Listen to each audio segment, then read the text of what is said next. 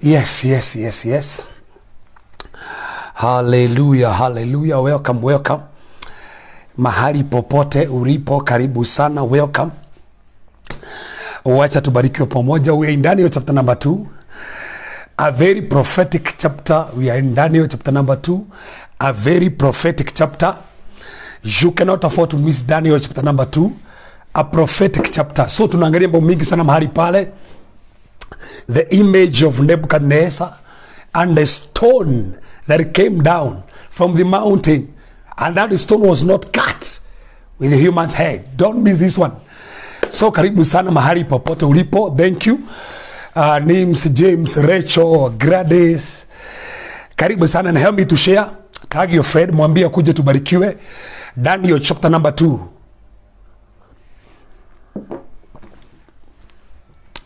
We are in Daniel chapter number 2 tonight.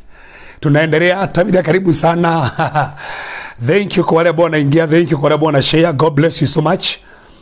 Kuna watu ambao wanashare. Net Mungai, how are you doing? Yes. Jane Joyce, karibu sana. Tag your friend, create a watch party. Wacha tubarikiwe pamoja. Patricia Bogo, wrong time. Ay. Evangelist Michael, how is Zimmerman? Ito watu wa Zimmerman, tag them. Wabi wakuja tubarikiwa na Daniel chapter number 2. Yes. Daniel chapter number 2. You can tag your friend, you can share. Wacha tubarikiwa na Daniel chapter number 2. It is such a chapter, ni chapter kari sana. Ya maajabu sana. In the name of Jesus. Yes, you can create a watch party, you can share, you can tag now. Alafu tuendelee vizuri. Yes. Kajonito. Karibu sana Kajonito. Yeah, help me to share.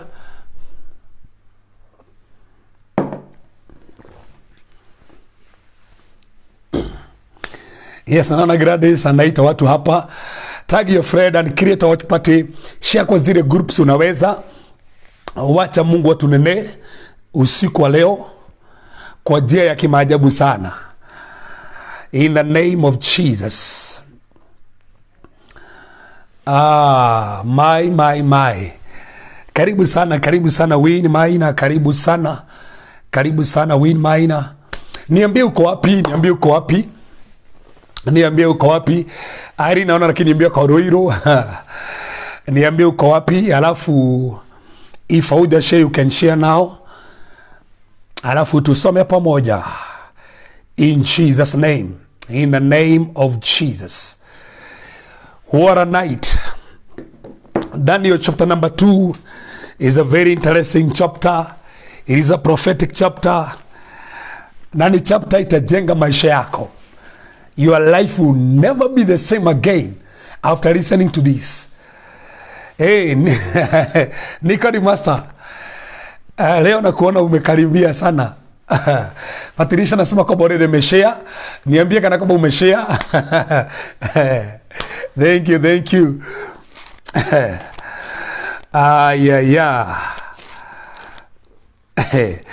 Asante kwa wale ambao wanatag watu wale wengine wanawaita.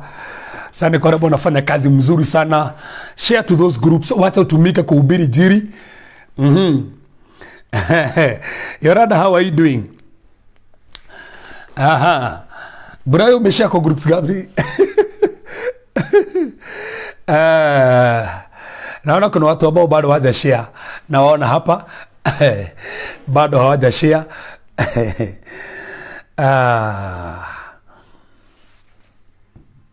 Yes. Karibu sana. Help me to share.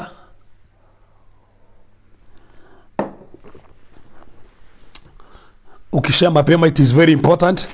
Ili tuanzie pamoja. In the book of Daniel. Oh, Nims, I agree. Kama amefanya pati yake. Yarada anasema kwamba alibarikiwa na Sunday sermon. Wow. Glory to God. Ya Sunday itakuwa moto. Coming Sunday itakuwa moto. Don't miss that one. Tuko Daniel chapter number 2. Daniel chapter number 2. Daniel chapter number 2. Daniel chapter number 2. Don't miss this one. Don't miss this one. Oh my good God. Daniel chapter number 2. Oh. Nyoka mingi sana. Grata ananiambia kwa bodi ndo ameshare. I like that. I like that.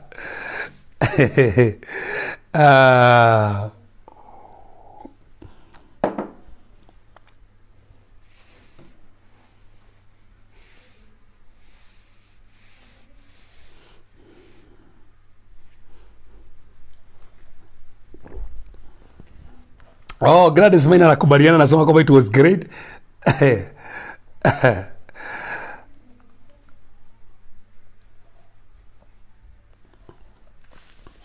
Saramiri, karibu sana, karibu sana. So, umeshare, I have kama 3 minutes to go. We have kama 3 minutes. We are in the Daniel chapter number 2. Daniel chapter number 2, don't miss this one. Daniel chapter number 2, it is a prophetic chapter. It is such a chapter, by the way. Utajengwa kwa life yako, na kuna mambo mingi sana tutaongea pale yatafungua maisha yako in a mighty way, na maisha yako yatakuwa ya kawaida tena.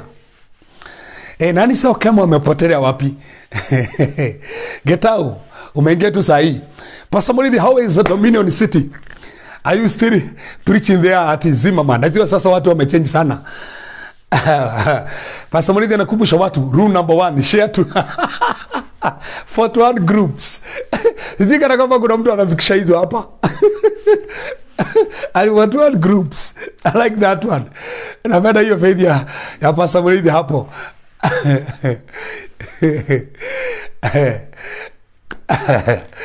Gladys Maina anasema kwamba sauni ya Sunday ilikuwa fupi sana. Unajua umezoea 2 hours. So nikihubiri 30 minutes kwa church kwa sababu tuna keep 1 hour. Niona watu wengi sana wamecomplain juu ya Sunday. Tutaangalia vile tutakuwa tunafanya Sundays. Yeah, Moragoni, how are you doing? Karibu sana. Asante kwa listening carefully.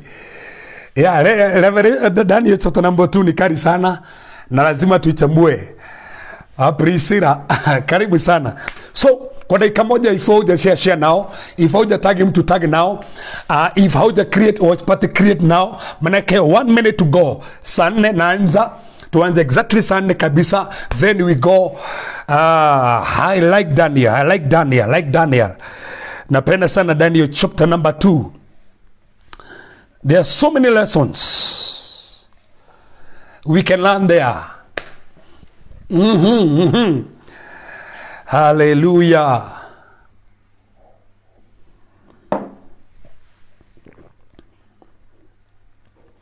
Glory be to Jesus. Regina Waidaka, karibu sana. Sana exactly tunaanza. Sarah Tony, karibu sana. Magimoroki, karibu sana. Watu wa Seattle, watu wa UK, watu wa Germany, watu wa Sweden, watu wa Greece, Israel, Botswana, South Africa, watu wa county ya Nairobi, Nakuru, Murang'a, where are you? Don't miss. There we go.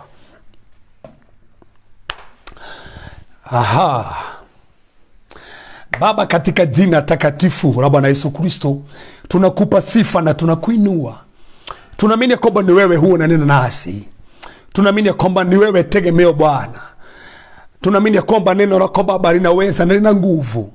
Ni wewe mwanzo Baba na ni tena ni wewe mwisho. Ni wewe Baba ulikufa kwa ajili yetu, ukazikwa na ukafufuka ili Baba tukombolewe. Tunafurahia Baba kazi yako ya msalaba. Tunafurahia Baba matendo yako makubwa. Tunafurahia zile nguvu zako ndani ya maisha yetu. Tunafurahia Baba Mungu Roho wako Mtakatifu ndani ya maisha yetu. Asante maana Baba umetupigania vita. Unasema kwamba vita Baba sio vyetu, vita Baba ni vyako. Niwe Baba unapigana, niwe Baba unatuonekania, ni wewe njia kwetu, niwe Baba ukweli kwetu. Na kwa hakika Father, we have seen you doing, we have seen your deliverance, O Lord. We have seen the miracles day and night. Tumeona Baba kujifunua kwetu kupitia Baba kwa neno lako. Tumeona Baba unajifunua, tunakujua zaidi kupitia kwa neno lako. Tunajua ukweli, na Baba wakati Baba tunajua ukweli, tunazima Baba kuwekwa huru na ule ukweli. Tunaamini Baba usiku leo ni usiku kimaajabu.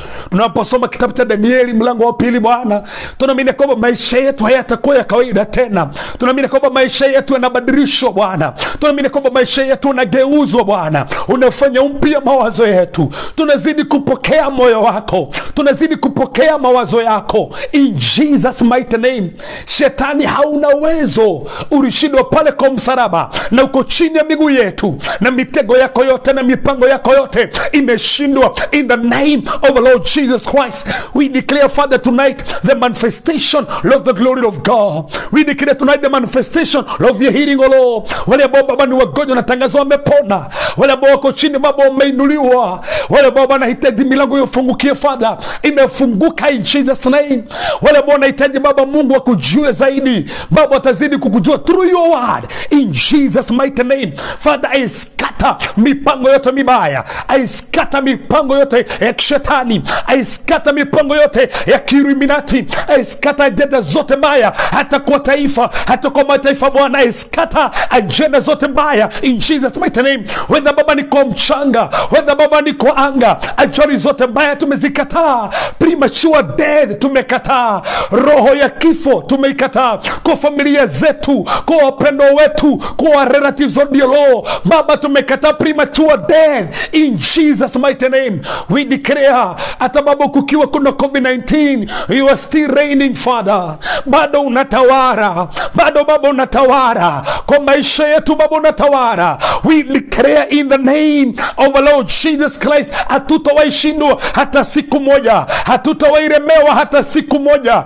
Ndoa zetu zitasimama, watoto wetu watasimama. Father, we command COVID-19 powerless. Tumedeclare haina nguvu kwa familia zetu, tumetangaza haina nguvu kwa mataifa yetu Bwana. Thank you Lord, thank you Lord Jesus. Tumedeclare mipango yote mibaya haina nguvu, tumetangaza mipango yote shetani haina nguvu.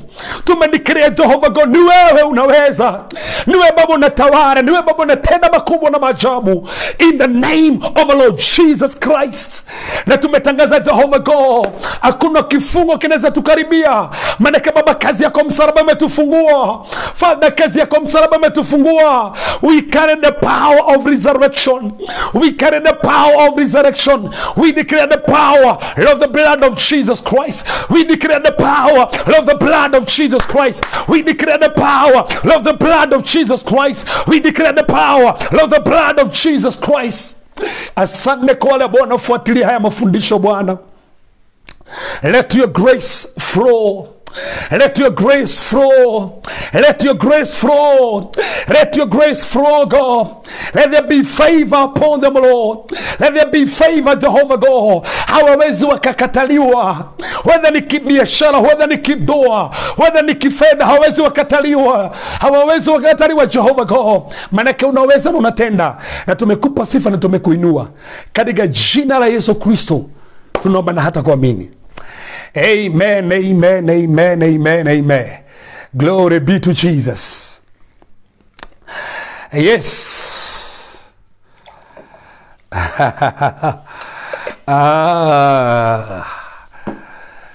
Karibu sana.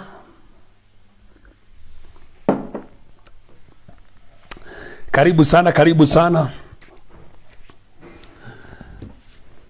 kwa usiku wa leo, ili tubarikiwe pamoja. Asante kwa wale Bwana ingia, asante kwa wale Bwana alika watu, asante kwa wale Bwana umesaidia hata kushare. God bless you so much. May the grace of God manifest in your life. It is not in vain. Kusaidia watu wajue kweli, it is not in vain. People may not understand it, But let me tell you, kuna kitu kinafanyika in the spiritual world, na hata kwa maisha yako ya kiroho kuna mambo huwa yanatendeka. The grace ina manifest kwako, na una move from one level to another, from one dimension to another in a mighty way. So we are in Daniel chapter number 2. We are in Daniel chapter number 2. Na in the book of Daniel kuna mambo utaenda kuyatambua hapa, tuone vile Mungu anasema. So angalia Daniel chapter number 2 verse number 1. Verse number 1.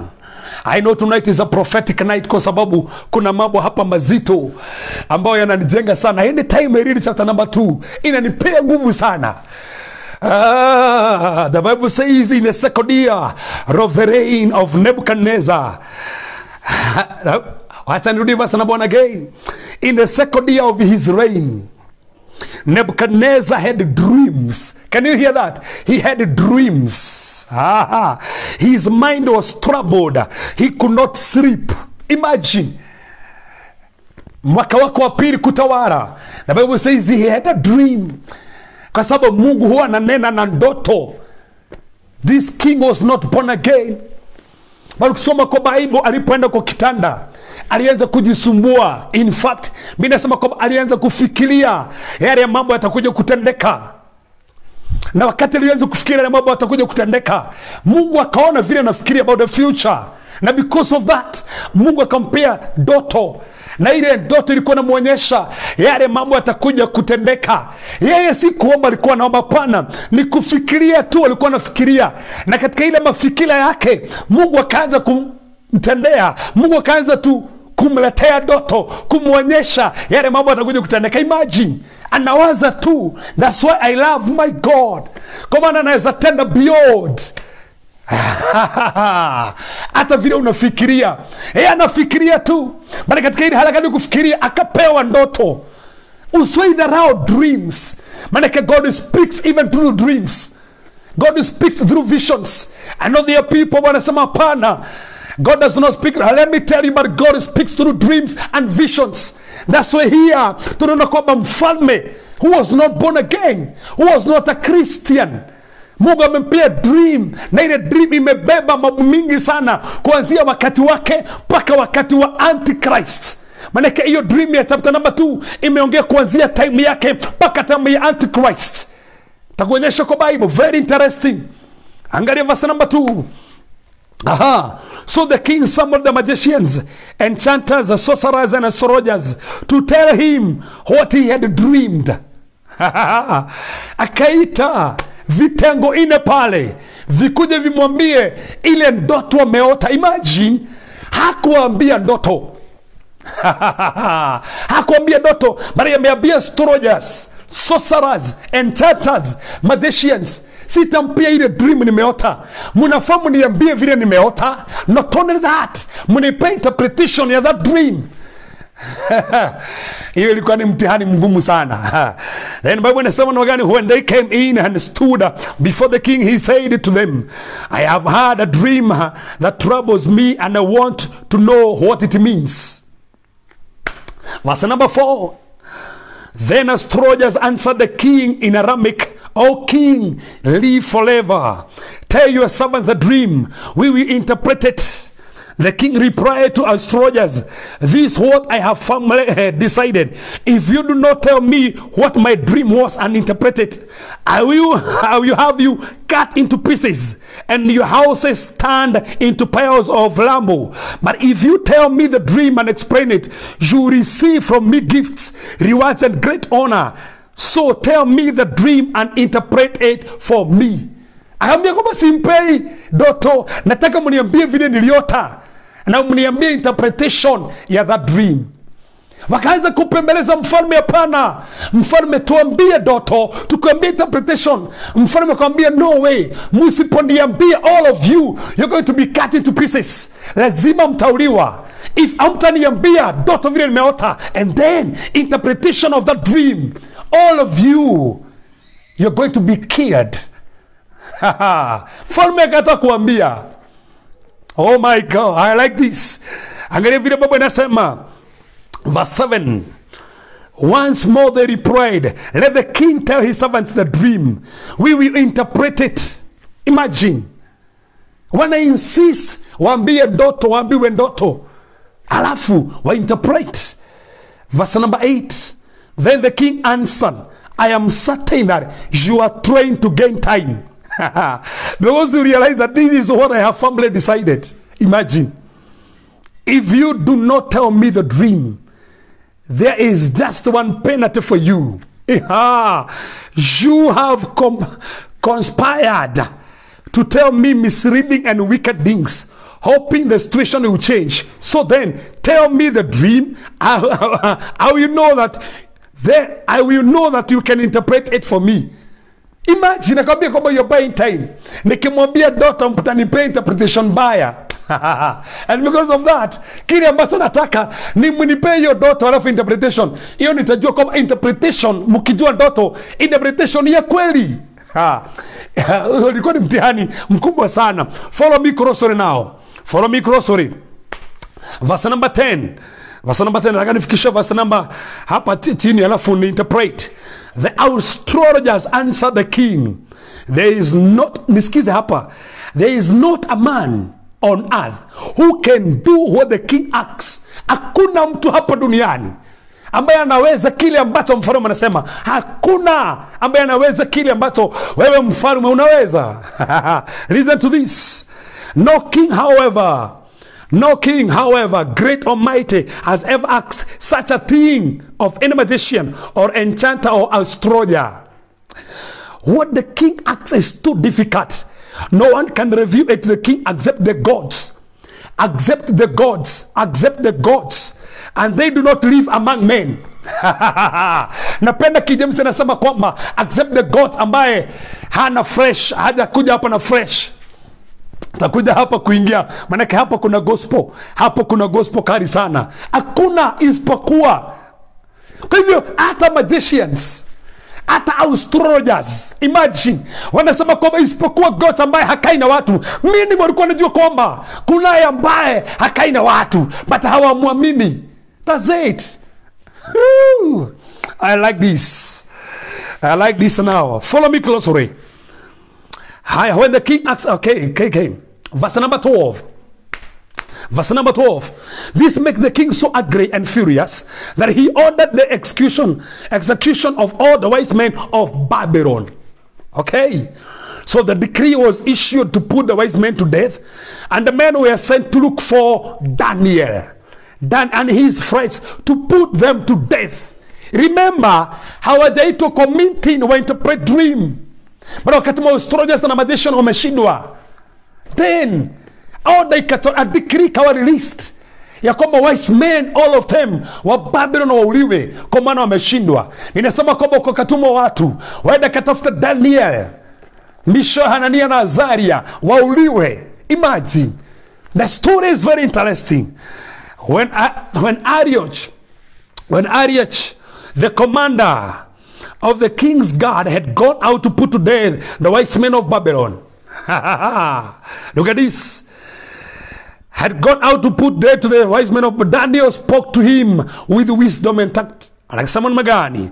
He asked the king's officer, why did the king issue such a harsh decree? Arioch then explained the matter to Daniel. At this, Daniel went to the king and asked for time so that he might interpret the dream for him. Then Daniel returned to his house and explained the matter to his friends Hananiah, Mishael, and Azaria. He urged them to Hebu nisikize. Verse nikimalizia, verse 18. He urged them to plead for mercy from the God of heaven concerning the mystery, so that he and his friends might not be executed with the rest of the wise men of Babylon. During the night, the mystery was revealed to Daniel in a vision. Then Daniel praised the God of heaven. Yes, karibu sana sasa. Welcome. I really nimesoma the half of faith. Daniel chapter number 2.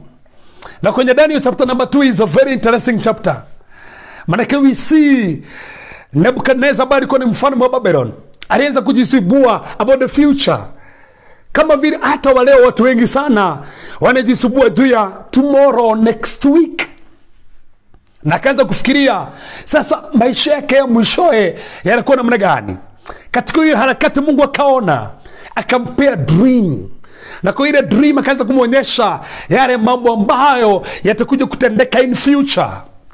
Then Biblia inasema kwamba akaita group ine, akaita magicians. Who are these magicians? Magicians ni watu ambao wana practice magic, na they are superstitious by the way. Wanatumia rituals na ceremonies, wana fortune tell, they are soothsayers. Wakaitwa wakuja wamwambie ile ndoto wameota, alafu wa interpret. Magicians wakaitwa first. Astrologers, watu ambao wana study the stars na wanajua mambo through studying the stars, wakaitwa wakuje. But still wakashindwa kujua the dream na interpretation of the dream. Sorcerers, whispers of spells, watu ambao wana cast spells, wakaitwa wakuje wafanya mambo yao, still wakashindwa.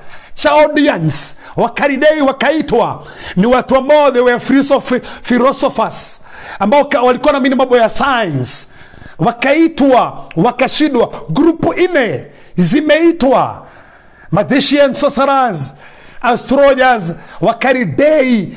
Wajue hiyo dream hawakuweza, na wakajaribu kuambia mfalme, sio rahisi vile unasema tufanye, tuambie ndoto tukupe interpretation. Mfalme akasema nowe, sitampea ndoto, lazima munipee, sababu nikimwambia ndoto mtanipea uongo. Hebu imagine.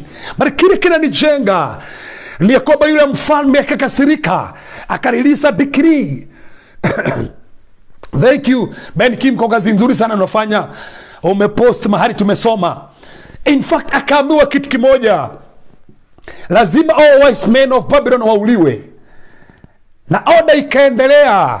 Na Biblia inasema kwamba Daniel akaanza kutafuta uliwe. But Daniel aliposikiza kile mfalme amesema, akaambia Ariak ambaye alikuwa ameambiwa uwe watu, ampeleke kwa mfalme. Akaenda kwa mfalme, kaambia mfalme, bona mfalme, nipe time niombe, nitakupea jibu. And as a story mahali imefika, mahali tumesoma, na mpaka mahali tumefikisha mahali pale, kuna lessons tunaweza pata from that story. There are some lessons we can get. Kwa hiyo story tumesoma, lesson number 1, taka unitegee. Lesson number 1, very important. Lesson number 1, Mungu anapeana dream. This is the lesson number 1. Mungu anapeana dream ambayo inahusu mpaka future. Mungu anapeana dream ambayo ina review mpaka future. Na mtu ambaye ananisikiza, Mungu anaongea, anaweza ongea mpaka next year vile kutakuwa. Mungu anaweza ongea mpaka next month vile kutakuwa. Mungu anaweza ongea mpaka next week vile kutakuwa. So alipea dream Nebuchadnezzar, na ni dream naongea about future. So the same God we serve, ni Mungu anafunua mambo. We don't serve a quiet God. We serve a God who speaks. We serve God who reveals things. We serve God who speaks through visions and dreams, even through his word. So if unatumikia Mungu, ni vyema sana kuwa attentive. Maana anaweza kunenea juu ya biashara yako next week, anaweza kunenea juu ya ndoa yako, anaweza kunenea juu ya taifa. Maana Mungu anafichua mambo ambayo yatakuja. That's why we can see Nebuchadnezzar akona dream inaongea juu ya future. So there's a lesson number 1. God can speak through dreams, naongea mambo ambayo yatakuja. This is my prayer. Anybody following me, may God speak to you in a mighty way. May God azidi kujionyesha kwako kama vile alikuwa anajionyesha hapa. Wacha Mungu azidi kujionyesha kwa maisha yako. So there's a lesson number 1, ya kwamba Mungu ana speak through dreams. Juu ya mambo ambayo yatakuja, mambo ya future, ananena through dreams. Hiyo ni lesson moja tunaweza ipata hapo. Angalia lesson number 2. Lesson number 2. Listen to this. Rago nisikize. Hey, hey, hey.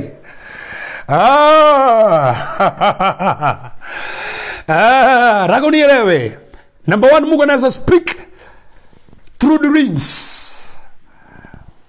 Na ni kitu anaweza ongea about even several months to come. Anaongea. But angalia lesson number 2. Lesson number 2. Very, very, very, very serious. Satan cannot read your mind. Yes.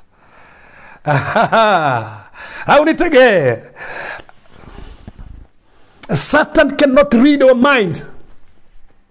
Shetani hawezi soma mawazo yako. Hata kunitege hapa, hawezi soma mawazo yako. So hawa ni magician. Hawa ni watu ambao wanatumia nguvu za giza wafanye mambo. Listen to me.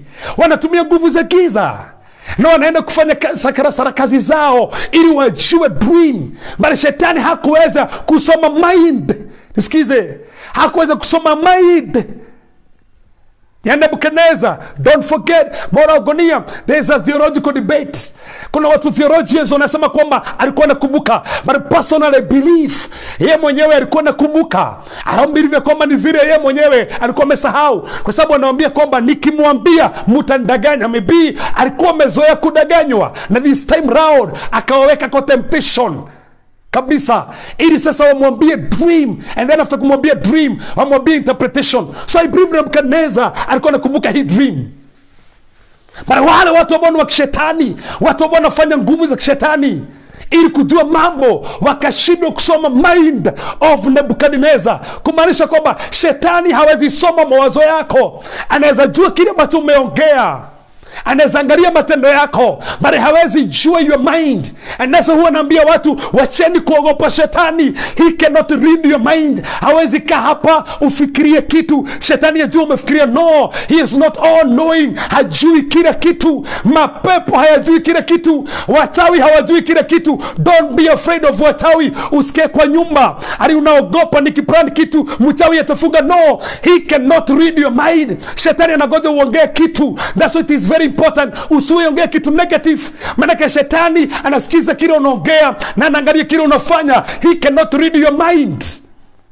Kana kwamba na read mind, angejua haya mawazo ya Nebuchadnezzar na angeambia hawa watu. Mapepo yalishindwa kusoma mawazo, na vile mapepo yalishindwa kusoma mawazo, I declare tonight, mapepo hayatasoma mawazo yako. Mapepo hayatasoma mawazo ya watoto wako. That's it. Mapepo hayatasoma kile ambacho unafikiria. Case closed. Mark that.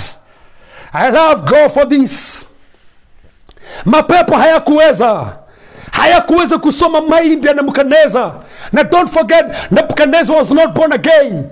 If Nebuchadnezzar was not born again, na hawakusoma mawazo ya mtu ambaye not born again, what about mawazo ya Kevas, mtu ambaye ni born again? What about mawazo ya Kevas, mtu ambaye ni son of the kingdom? What about mawazo ya Kevas, mtu ambaye ni king in the kingdom of God? Mawazo yako hayawezi somwa na shetani.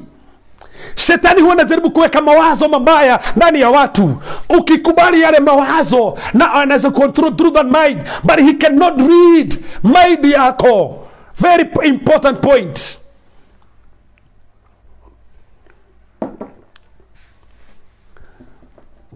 Hello. Wachawi, Illuminati, Satanis hawawezi soma mawazo yako. Hawawezi. Wacha nirudi, hawawezi. Hiyo ni point ambayo inafai kuingia sana. Hawawezi. They may try but they can't. And I want to declare today, even diviners hawatawahi soma mawazo yako, maana they don't have the power. Zagosha kataramazanda. Kwa hivyo shetani hakusoma mawazo. Through hawa watu hakuweza kusoma mawazo yao. That one is very important. Don't be afraid of Satan. Hawezi soma mawazo yako. Hawa watu wamejaribu wakashindwa. Walijaribu kujua dream wakashindwa. Ni wachawi. That's it.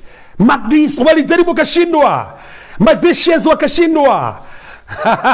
Astrology wakajaribu kuita nyota, wakajaribu kusoma stars, waangalie what is happening, but hawakuweza. Nyota hazikuwa information. Can I tell you, it comes a time watu ambao wa nguvu za giza wanashindwa, and this is a time we are heading to. Na nakuja nitangaze hapa bila woga, even kile ambacho kibaya kinapangwa all over the world, natangaza hapa watashindwa in the name of Jesus. If magician, if astrologers hapo walishindwa, the same way way, even Illuminati watashindwa. The same way, even agenda and New World Order haita go through as long as we are here. They cannot control mind. Hawezi put a gadget kwetu to control. We are controlled by the Holy Spirit. No demonic gadget can control your life. Are you listening to me now? I'm here to declare, hawataweza in Jesus' mighty name. The time of Nebuchadnezzar, watu ambao walikuwa ni wa kishetani, watu ambao walikuwa wanatumia nguvu za giza, they tried. Walijaribu kutafuta hiyo ndoto kwenye ulimwengu kiroho.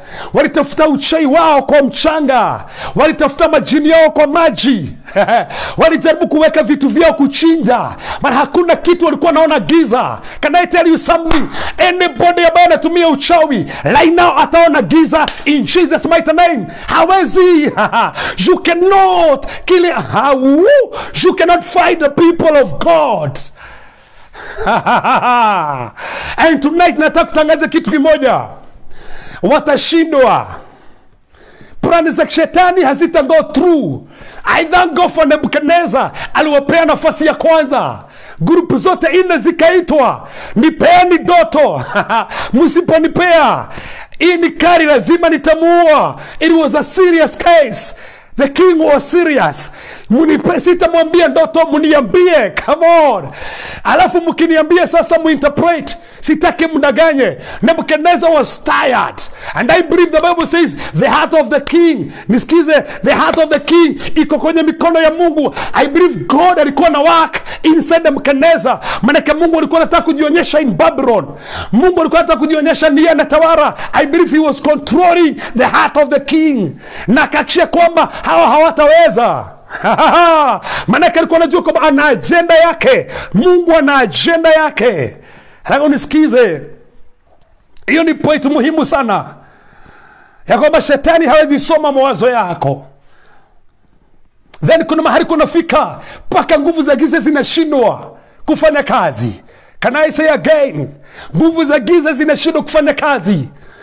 Walijaribu na kazi yao ya kiugango wakashindwa. Let me declare tonight, mipango yote shetani in your family,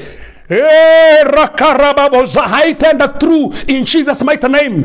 Mipango yote shetani kwa your business haita go through in Jesus mighty name. Mipango yote kiuganga haita go through. Let me repeat again, mipango yote New World Order haita go through. I know all over the world they are using what they are calling interfaith. In the Bible there is nothing like interfaith. Case closed. All over the world, Nigeria, all over the world, wameform groups zinaitwa interfaith. Wanaleta makanisa yote, yana equalize. You cannot mix. What about they don't serve God. They don't serve true God. Wana serve miungu. Na watu ambao serve true. No. There's nothing like interfaith. They don't have faith. Only one person who can give faith, Jesus Christ. They have their belief, but they don't have this faith we have. Faith is not, faith is not a thing. Faith is a person. Faith is Jesus Christ. Without Jesus, there is no revelation of faith. That's why although Old Testament was faith, faith was concealed in the New Testament, because Jesus Christ came to reveal faith in the New Testament. So there is nothing like interfaith. Case closed.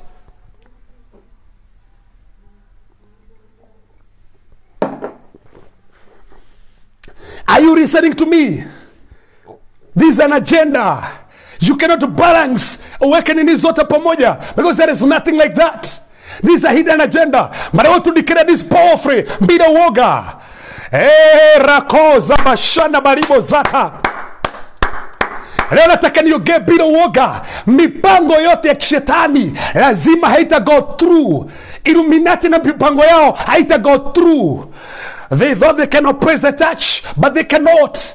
They thought ya kwamba they can vaccinate watu, but they cannot. They don't have power over the people of God. Bible inasema kwamba magicians wakashindwa. Chaldeans wakashindwa. This is a fact. This is a fact. Malo sekere malando gori vasanda. Usiku leo nimekuja kutangaza. hii dream, yes maona, the dream Mungu alipeana, and Mungu alipeana with an agenda to frustrate nguvu za shetani, to frustrate magicians. Kuna mambo Mungu anaweza ruhusu yakuje to frustrate watu ambao wanajifanya kwamba wana mipango yao. Mungu alipeana the dream with an agenda of frustrating magicians, with an agenda of frustrating sorcerers, with an agenda of frustrating astrologers, with an agenda of frustrating Chaldeans. Hello, can I tell you, through this COVID-19 kuna watu ambao watakuwa frustrated. Through this COVID-19 kuna watu ambao wataibika sana, manake God will reign at the end. Can you listen to me? At the end lazima Mungu atareign, lazima ita work out for our own good.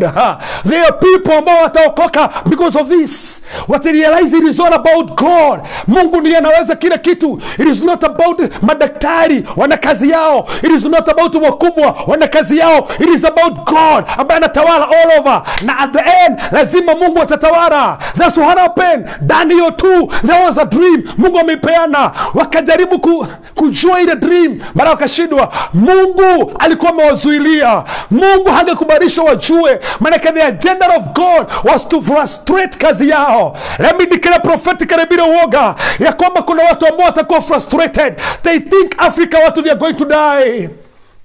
Let me tell you, at Kenya, people are not going to die. We may seek. Kana kwamba watu ambao wako positive atu wanaenda wa crazy, but let me tell you, God is in control. Kenya belongs to Jesus, na Kenya has a prophetic destiny, and nobody can change that. Whether wachai wakuje, whether masonic wakuje, whether watu wafanye kazi yao, they cannot change. Kenya has an assignment in the last days. Hi, God is releasing pastors from Kenya. They will go all over the world to preach the gospel. There is a great revival inachipuka from Kenya. And that's why Satan ako against Kenya. I told you, wanasikiza mahubiri yangu tukianzia, nikasema kwamba agenda yao ni frustration Kenya, kuonekana positive sana, kwa sababu Kenya, Mungu anaipenda sana. But let me tell you, agenda yao itakuwa frustrated. Let me repeat it. Agenda yao itakuwa frustrated. Let me say again, agenda yao, maroza karaba, itakuwa frustrated in Jesus' mighty name. Whether wajaribu kuzuilia watu, whether wauwe watoto, whether shetani ajaribu mambo yake, hataweza. Manake Kenya belongs to Jesus. Jesus is reigning. Whether kuna COVID-19, Jesus is reigning. Whether watu wanakufa, Jesus is reigning. And at the end, lazima tainuliwa. And I want to declare magicians, Illuminati, Masonica, Black Magic, Red Magic, all of them, mention them. They don't have power over our God. They tried the dream of Nebuchadnezzar. They failed. Woo! Come on. I see the failure. By the way, imagine watu wamejiandaa kuzika watu. Who told them people are dying? People are not dying. Let me tell you, we are praying. They are not dying. We are silencing death. Death has no power over us.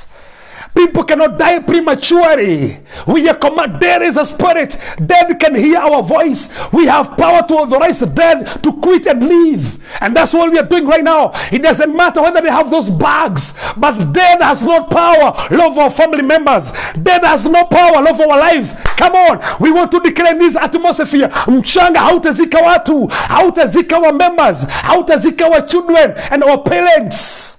We refuse that in Jesus' mighty name.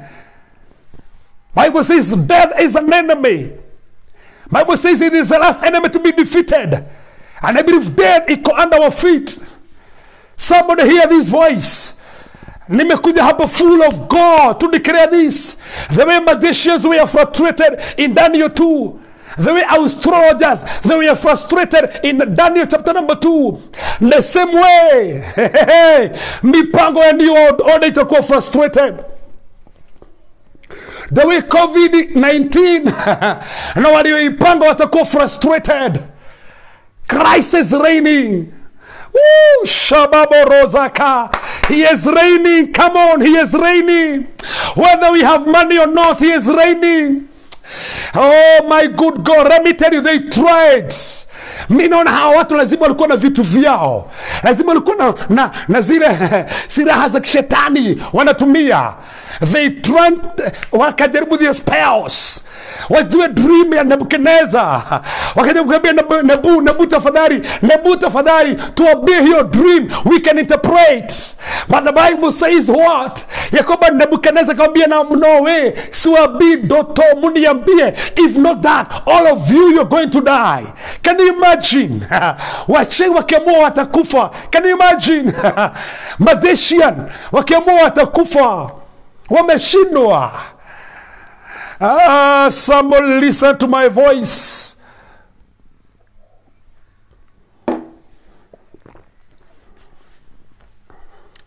Kuna kitu napenda sana. Angalia hiyo Bible tafadhali. Angalia hiyo Bible tafadhali. Angalia Daniel chapter number 2 verse number 11.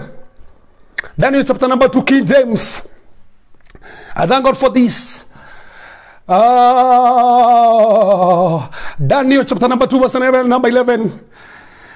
Daniel chapter number 2 verse number 11. Look at this. Look at this. Daniel 2:11. Tag your friend. We are beginning. Bado hatujaanza. Tunalay the foundation. There are a lot of things tunachambua tonight. Hakunisikize hapa. Angalia Daniel 2:11. Angalia Daniel 2 chapter number 11. The Bible says, oh, Daniel 2:11. Bible inasema hivi, don't miss this one. Wakati wachawi walijaribu magicians, astrologers, Wakaridai wote walipojaribu wakashindwa. Wakasema kile mfalme unasema hakuna mtu hapa duniani anaweza. Can you imagine? Hakuna mtu ambaye anaweza hivyo. But kuna kitu ambacho walikiri. They are magicians, they are sorcerers and astrologers. Na wakaridai, but kuna kitu walikiri. Daniel 2:11. Oh my good God. Nataka unisikize, I believe kama itakuwa posted here. It is a rare thing that the king requireth, and there is none other. There is none other that can show it before the king. Accept the gods whose dwelling is not with flesh. Can you hear that? Magicians and sorcerers waliposhindwa nguvu zao, wakasema kila mfalme unakiri hakuna mtu ambaye anaweza, isipokuwa kuna Mungu ambaye hakai na mwili kama Can you hear this? Can you hear the testimony ya wachawi? Can you hear this? Wachawi wakikiri wanasema namna gani? Verse number 11, Daniel 2:11. Daniel 2:11. It is a rare thing that the king requireth, and there is none other that can show it before the king. Accept. Can you hear this? Accept who? Accept the gods who dwelling is not with flesh. Lakini kuna miungu haikai na mwili. Hiyo miungu ndio tu inajua. Meaning hata wachawi walijua kwamba kunaye huyu anaweza. Come on.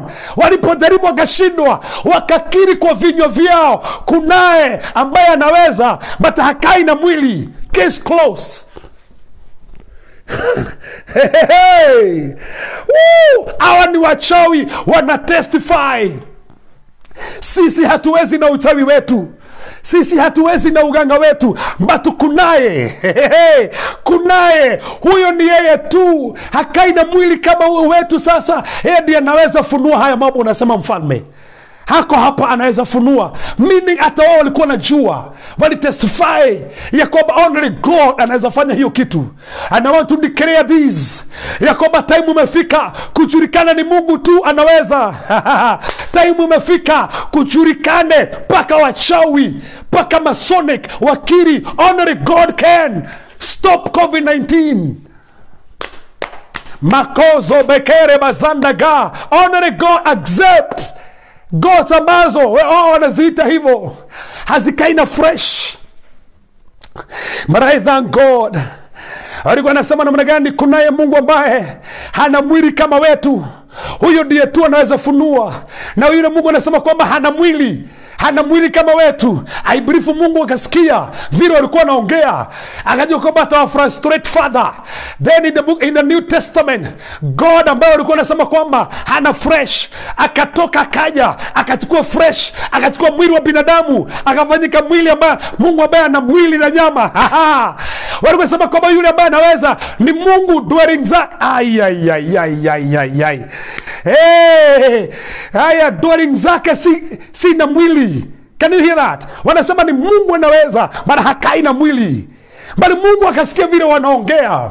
The same God akaja, akachukua mwili wa binadamu. Walisema yeye mwenyewe hana mwili, bali Mungu akaja, akachukua mwili wetu ili atukomboe zaidi. They said hakai na mwili. But in the New Testament, Jesus as God akaja, akachukua mwili for us. Hawa ni wachawi, hawa ni enchanters, astrologers. They are confessing ya kwamba kunaye ambaye hakai kama gosh. In your life, I want to declare this. Wale ambao wanasema utaisha, they will testify kunaye ambaye anaweza. Wale ambao nafikiria kwamba utakaa bila kazi, they will testify kunaye ambaye anapeana kazi. Wale ambao nafikiria kwamba hautapata pesa, watatestify kunaye ambaye anasaidia watu. Hawa ni wachawi, and they are testifying that. That's my Jesus. Hello somebody. Can you hear my voice? Can you hear my voice? Oh, imagine wachawi wana declare that. Imagine magicians wana declare that. Astrologers wanaangalia nyota zote, hawapati kitu. Mpaka evangelist Michael akasema kwamba kunaye. May all witches confess your God. May all sorcerers see your God. May all Illuminati see our God now. This is a season, this is a time they are going to see God. Wanajua kwamba they can plan to kill people, millions and millions of people, ili wa reduce population, manake hiyo ni agenda yao.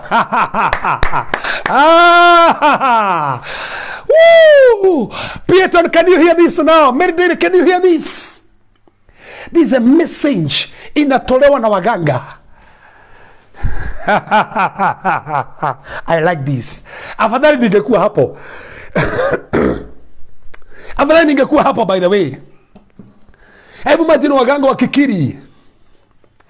Let me nitangaza this. All the enemies of the grace of God, they will testify only God can. Shakaramoza. And let me declare this. Kunaye ambaye amehang other upon nothing. Kunaye ambaye amehang other upon nothing. Ndivyo Biblia inasema in the book of Job. Mungu amehang earth upon nothing.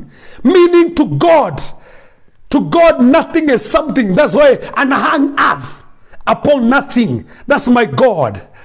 Yeye anaweza funua anything. Yani meaning wachawi they are limited. Waganga they are limited. Wanajua kwamba their boundaries they cannot close. Their boundaries they cannot close. Pastor Moholo, their boundaries they cannot close. Let me declare, wachawi na waganga, they have boundaries they cannot close. Even in your life, kuna boundaries they cannot close. Oh, yeah.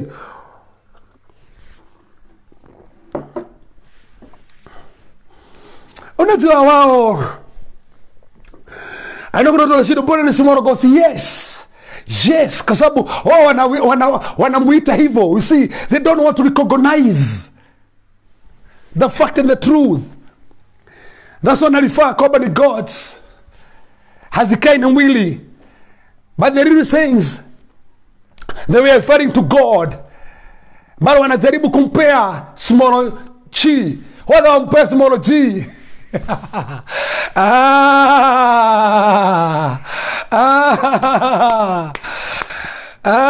He is still the one who is reigning. So wakakiri hivyo. Angalia that verse.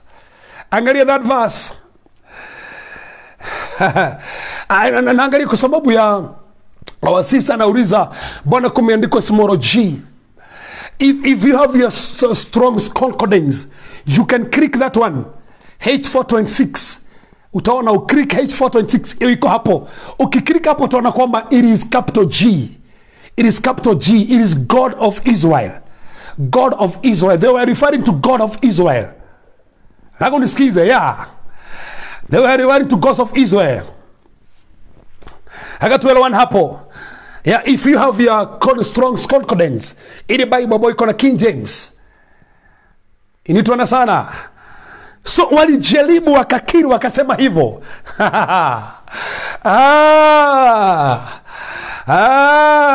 God was frustrating them. But now look at this. Now look at this. Nataka unisikize na unitege hapa. Hapo unitege vizuri sana. Then Bible inasema hivi. Nataka unielewe. Bible inasema hivi. Ariok Ariok ambaye alikuwa sasa ni komanda wa jeshi ya Nebukadneza, akapewa amri, akaambiwa nao, kill all wise men. Kwa maana ameshindwa kuniambia the dream na interpretation of the dream. Now kill all of them. Hey, this was also a hidden agenda ya shetani. Nataka unielewe. Because immediately after hii decree kuachiliwa, Baba nasema kwamba wakaanza kutafuta Daniel. How comes they are starting with Daniel? Na Daniel hako kwenye meeting ya watu ambao wanaitwa wakatafsiri dream. Hakuweko. But now they are looking after Daniel. Kwa maana walisuluhiwa na Daniel in chapter number 1. That's why wanatafuta pale. So yule ambaye alipewa amri ya kuwa Ariok means lion like. Hey, lion like. Ni alikuwa anaenda kuua watu. Na akatumwa kwa Daniel. Na akaenda kwa Daniel. Daniel akasikia kwamba kuna amri ya kifo imetolewa. Ya kwamba all wise men wauliwe, including who? Daniel, Mishael, Hanania na Azaria. They were also to be killed. Imagine. Maybe shetani alikuwa amefikiria kwamba ameweza sana, kwa sababu alikuwa anafikiria kwamba kina Daniel watauliwa hapo, kwa sababu kuna decree ya kifo imeachiliwa, lazima wauliwe. But I thank God for Daniel. I thank God for the faith Daniel alikuwa nayo. Alienda kwa king, akamwambia king, in fact Daniel aliuliza, bona ameamua kwa haraka sana, uamuzi wake umetoka kwa haraka sana. Why that? Akaenda kwa king, akamwambia king, hapana king, tupe kidogo, na kuja na ule ufunuo unataka. I'm coming with that revelation. Yani Daniel alikuwa anaamini Mungu. Yule ambaye anaabudu atampea revelation. Alikuwa anaamini Mungu atamfunulia kile kinasumbua mfalme. That was faith. Hakuwa na doubt ya kwamba naweza enda akose kupewa jibu, bali amini kwamba nikienda nitakuja na kile mfalme anataka. Akema mfalme, kusikuwe na mtu ambaye atauliwa. Simamisha kwanza kidogo. Simamisha kwanza kidogo hiyo decree ya kifo. Nimeisimamisha. Daniel akasimamisha decree ya kifo, asema kwamba hakuna mtu ambaye atauliwa. Wacha kidogo. If Daniel alisimamisha kifo, kilikuwa kimetolewa, asema kwanza kusikuwa na mtu atauliwa, hata wala wachai wasiuliwe. Daniel niye ana control now. Amesema no way, kusikuwa na mtu ambaye atauliwa. Can I tell you, we can stop death. I say once again, we can stop death. Yes, we can stop death. Daniel alisema kwamba kusikuwa na mtu atauliwa, hata wale magicians wako, wale astrologers wako.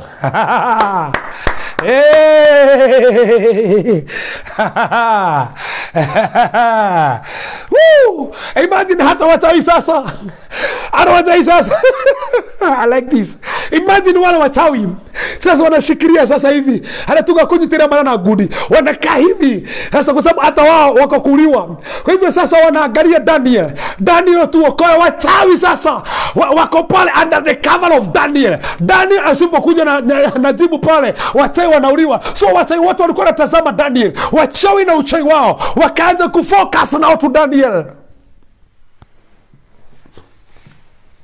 I believe walianza kushukuru kwa nyumba. Hey, why, thank you for Daniel. Hey, tugauliwa. Hebu imagine wachawi.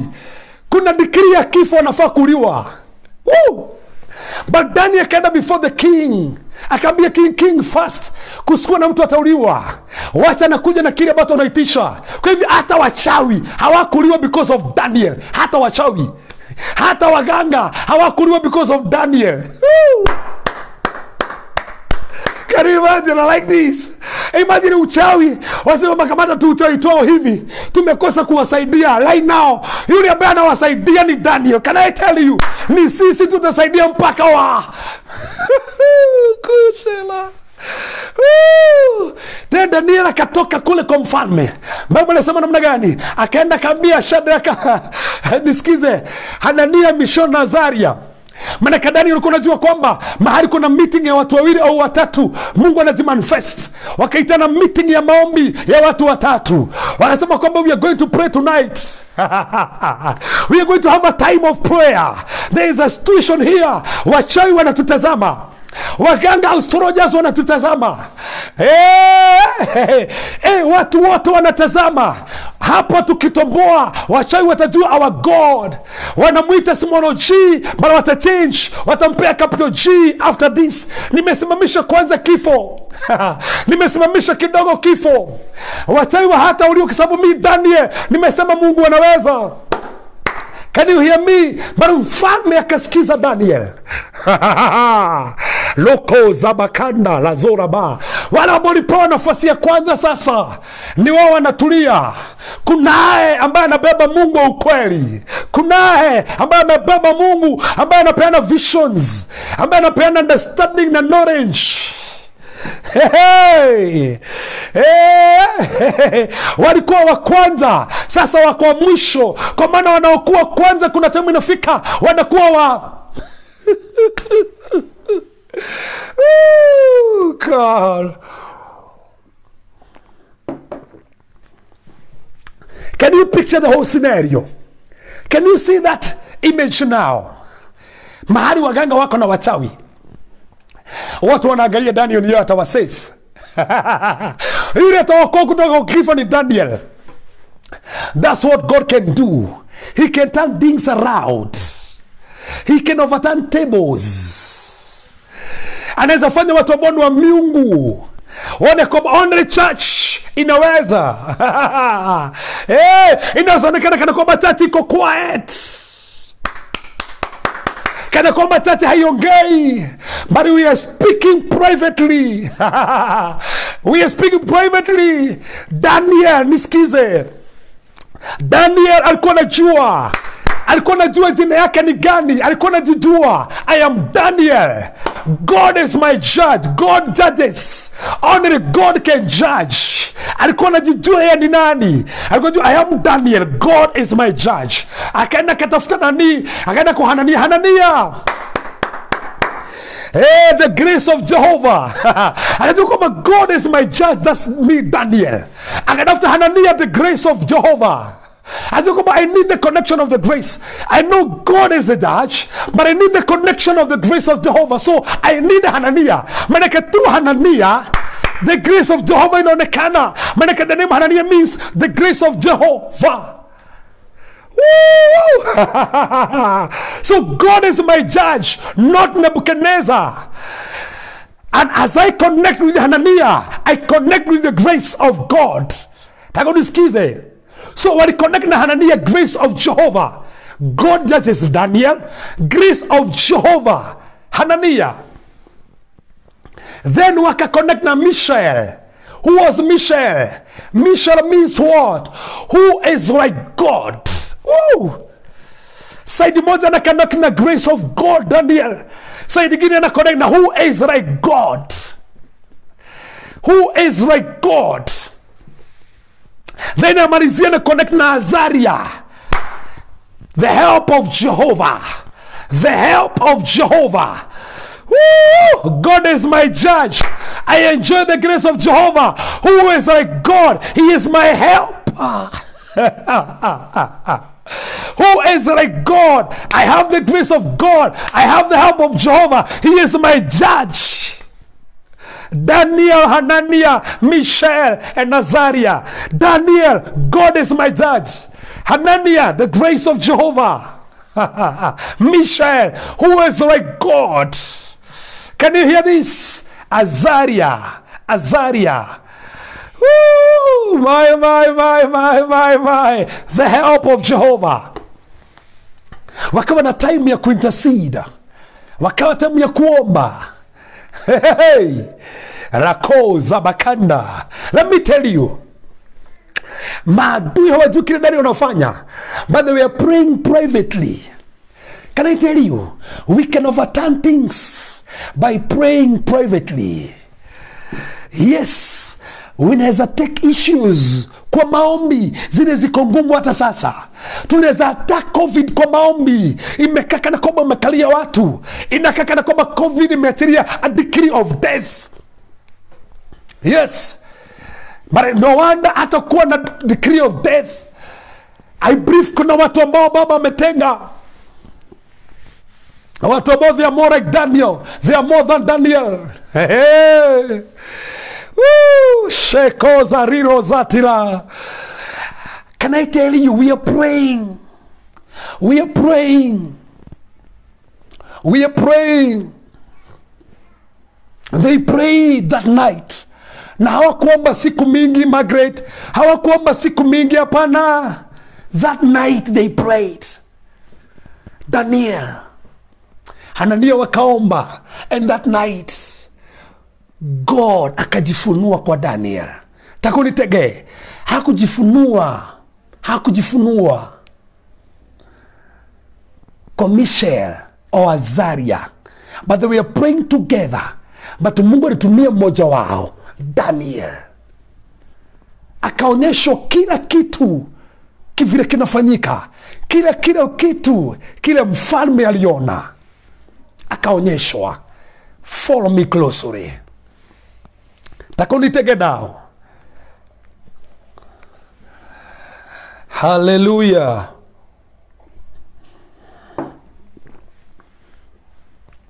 We have just begun. We have just begun. We have just begun. Listen to me and listen to me very carefully. They prayed and God answered their prayer. God answered their prayer.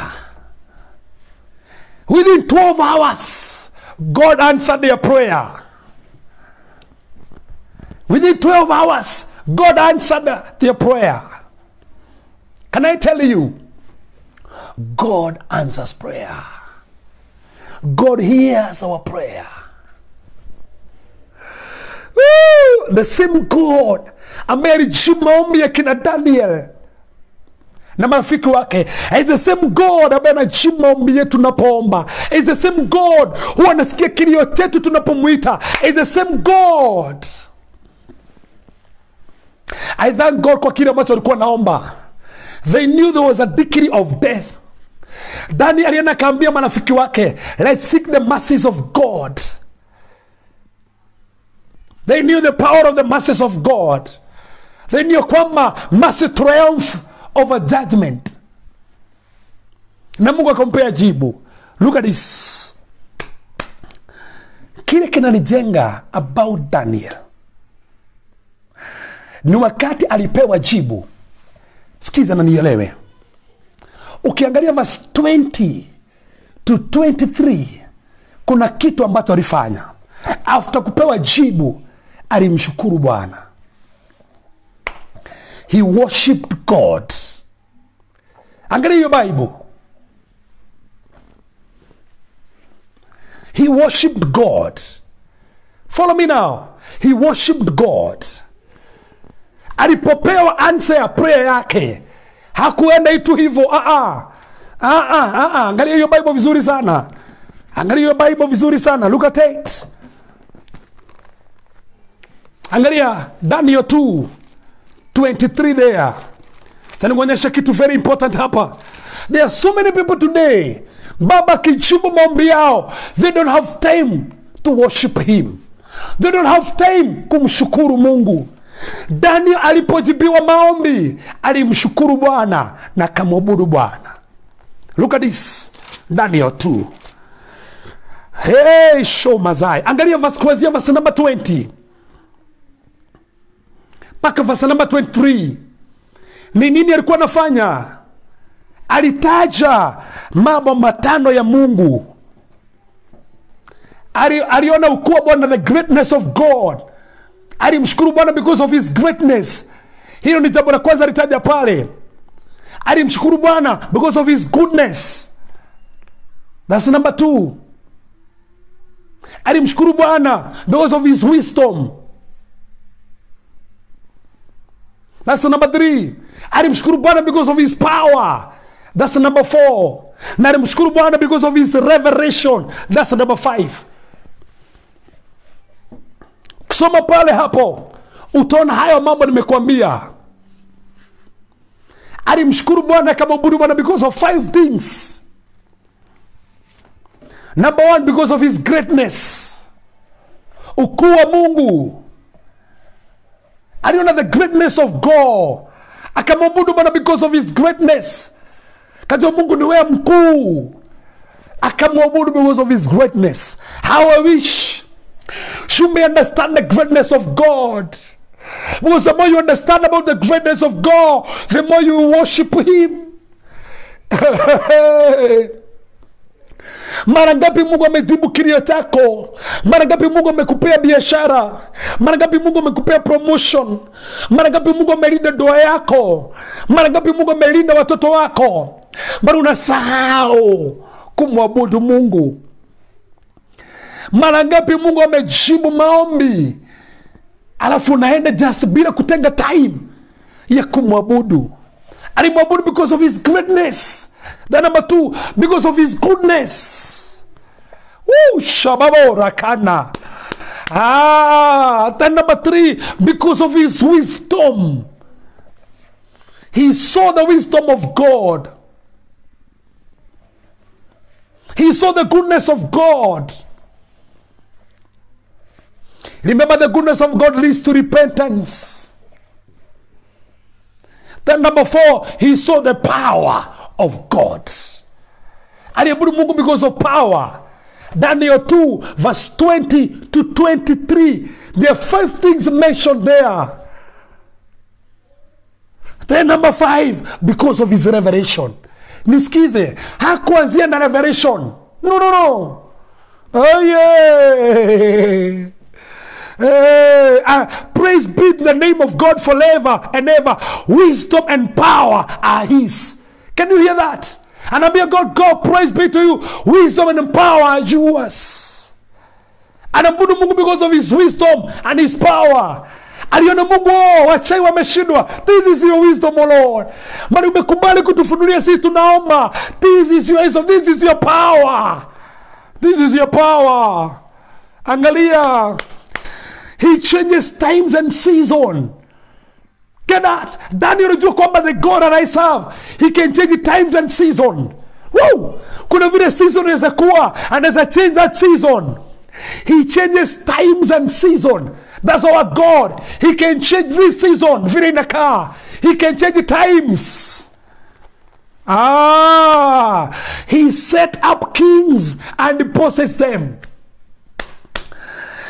He gives wisdom to the wise, knowledge to the discerning. He reveals deep and hidden things. He knows what lies in darkness, and light dwells with him.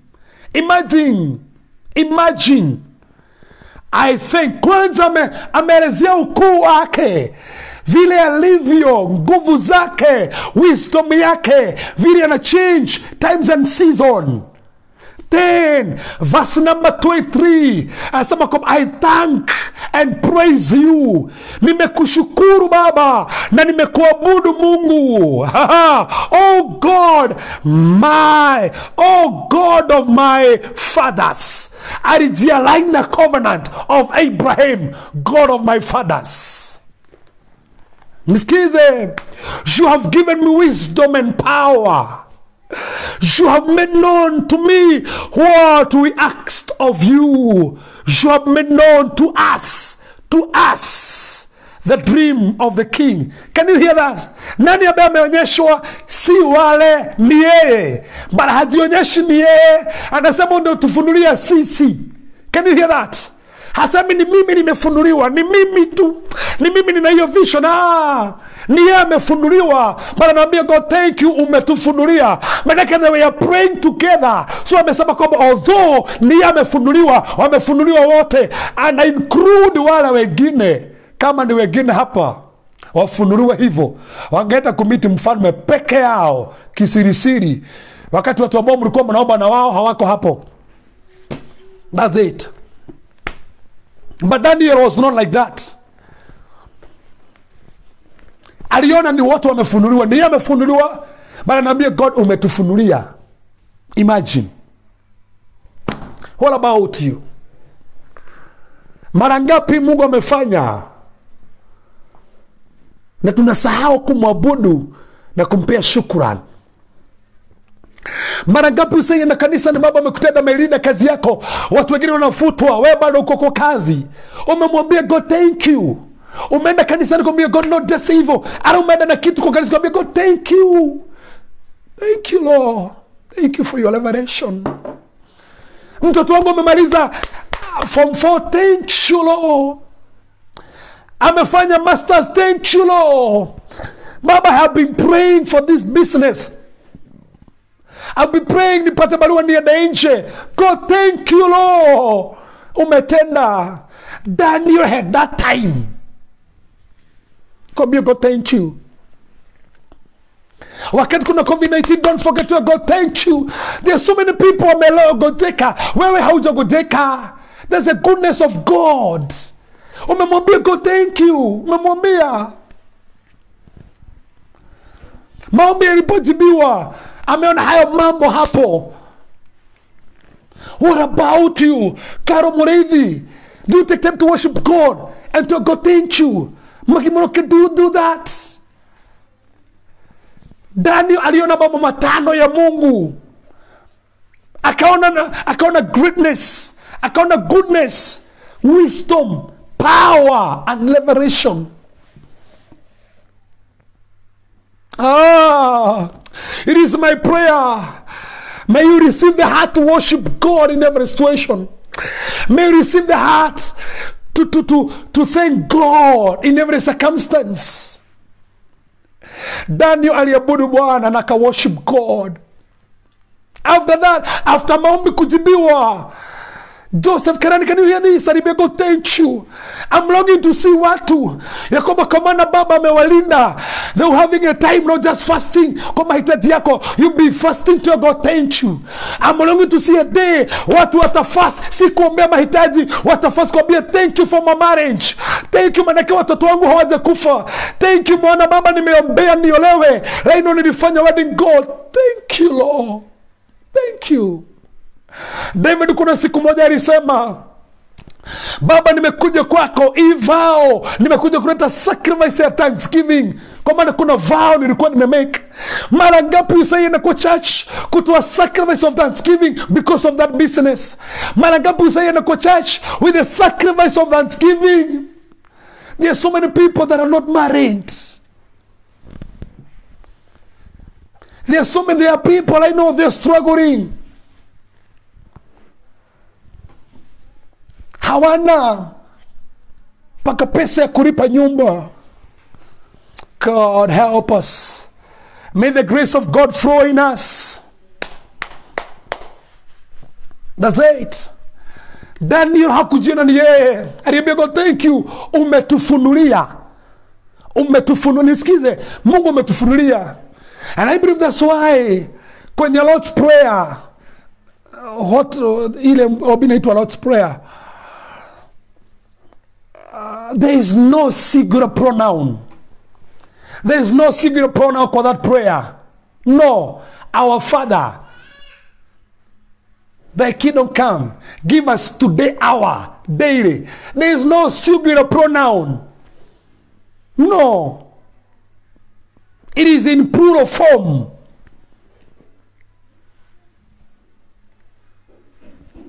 Can you listen to me? Imagine ni revelation amepewa. Manajua hiyo revelation imestop death. Through that revelation, wachawi watabao. Through that revelation, magicians watabao. Astrologers watabao kwa maana wao walishindwa. Mara wamepewa. They will bow. Hey. Sometimes tunakuanga kuombea mahitaji, tunasahau kuambia God thank you. Anakuwa COVID-19 mwambie God thank you. Thank you Lord. Na hata mkiomba na watu fulani na Mungu ajibu wewe, usiseme tu ni wewe. You are not praying alone. This was a corporate prayer. Si maombi yako pekee. Daniel was not praying alone. Alikuwa naomba na marafiki wake. That's why akishukuru Mungu alisema kwamba God umetufunulia na ndiye amefunuliwa.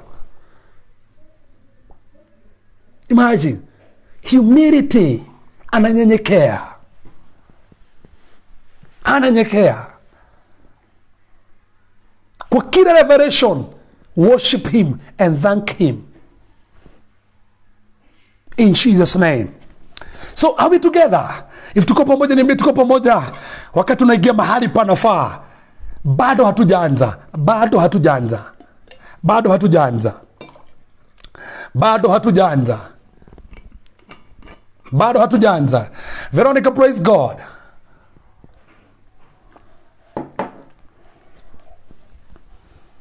Imagine wewe unafanya kazi na unajua kuna kampuni zimefunga.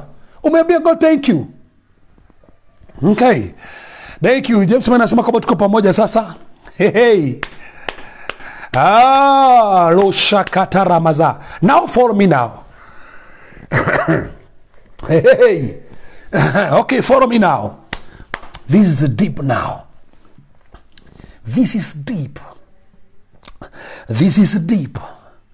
And this one is very important. Thank you. Naona Dorcas Yorado anasema kwamba tuko pamoja sana. Wengi sana. There's so many people wanasema kwamba tuko pamoja sasa. Mary. Now angalia now. Now Daniel ana revelation. Nataka nifuate. Hey. Then Bible inasema kwamba verse number 24.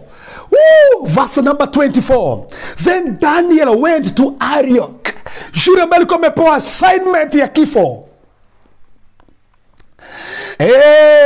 Shakora baka. Ameenda kwa yule mtu ambaye alikuwa amepewa assignment ya kuua lion like.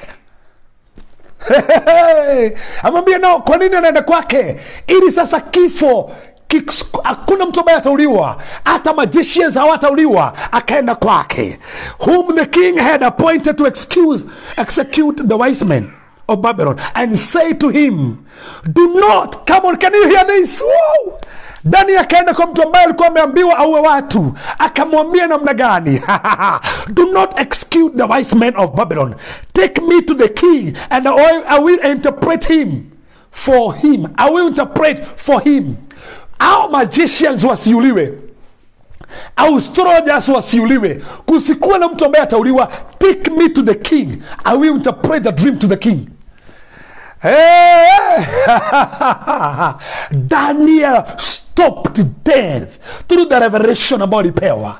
So the revelation alipewa stopped death. Can I tell you, God can give you revelation of him that can stop death in families. And I want to declare through this revelation tonight, we are stopping death. Roshakori bazende baranda. Aidhango manake Arioch ni alikuwa nafaa kuua. na ndiye anapeleka yeye kwa king. So if I may interpret it, still Arioch ana picture law, manake sheria inatuua. The law kills, the letter kills, but the same law inatupeleka kwa king. Inatupeleka kwa king. So akasema apelekwa mahali pale kwa mfalme. Losha, tonight we are stopping cancer, we are stopping COVID-19 tonight. Malosha balaba. Mashomilivosila. I declare tonight we are stopping death kwa family zetu. We are stopping death kwa mahali tunafanya biashara. We are stopping death kwa mahali tunakaa. Daniel did it. Alienda ka address mtu ambaye ametengwa uwe. Mwambie don't kill anybody. Mpaka hao wachawi don't kill them. Meaning wachawi. Because of Daniel, they were saved. Look at this. But inasema kwamba kabelekwa kwa king at once. Angalia verse number 25, I like this. Arioch took Daniel to the king at once and said, I have found a man. I have found a man. Woo! I have found a man. Nasi amepata ni kujileta ameleta. I have found a man among exiles from Judah who can interpret the king what his dream means. This is very sensitive. Arioch anamjua vizuri sana. Amesema kwamba I have found a man. Ni kati wa watu ambao ni ma-exiles umeletwa hapa. He is from the tribe of Judah. The tribe ambayo inatoka kings. The tribe where Jesus. He is a man from the tribe of Jesus. A man from the tribe of Judah. Hey! A man from the tribe of Judah. It is good to know your tribe. Do you know vile bibi yake Haman aliyobia Haman? If huyo Mordekai umeanza kuanguka mbele yake, if ni Myahudi, hautamweza. Maana kuna watu ambao hawawezi, watu ambao they are from the tribe of Judah hawawezi. Can I tell you why Judah specifically? Maana Judah, I remember the seed of Christ. Maana in Judah there was Christ. Meaning Daniel alikuwa kwenye lineage of Christ. If Daniel alikuwa kwenye lineage of Christ, what about us? We are in Christ. Alikuwa kwenye lineage of Christ, but us, we are in Christ. The man was found. You are the man. You are the woman to stop the issues in your family. You are the man to stop hizo diabetes kwenu. You are the man to stop laana kwenu. You are the person to declare you're born again. You are a chosen generation. Hey, you are a royal priest. Yehuda. Hakuna mambo mabaya yatatendeka kwenu. You are the man. You are the woman. Lo shalaba. Hey.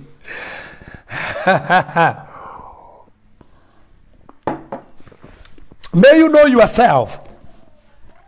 Hautawekwa baridi na issues zingine. Know yourself. Can I tell something? Know yourself.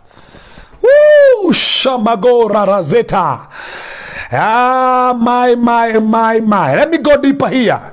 Follow me closer, manake nao tunafika mahali panafaa. Sonny Helen, you are the woman now. You are the woman now. Don't miss this. You are the woman now.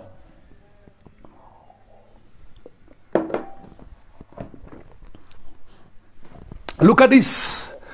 I love this. Then the king akauliza Daniel, are you able now to tell me the dream? The king asked Daniel, also called Belshazzar, are you able to tell me what I saw in my dream and interpreted? Are you able? Daniel akamwambia, no wise man, enchanter, magician, diviner can explain to the king the mystery he has asked about. Imagine. I thank God for Daniel. Wakati alienda before the king, aliambia king, no wise man, no magician, no diviners ambaye anaweza, nisikize, can explain the king the mystery he has asked about. Daniel akahakikisha, ametofautisha, amedraw a line ya kwamba magician hawawezi, enchanters hawawezi, astrologers hawawezi, wise men they cannot. Amehakikisha kwamba amedraw a line ya kwamba magicians they can't. Mimi si kati ya magicians. I like this. I like this. This is sweet. This is sweet.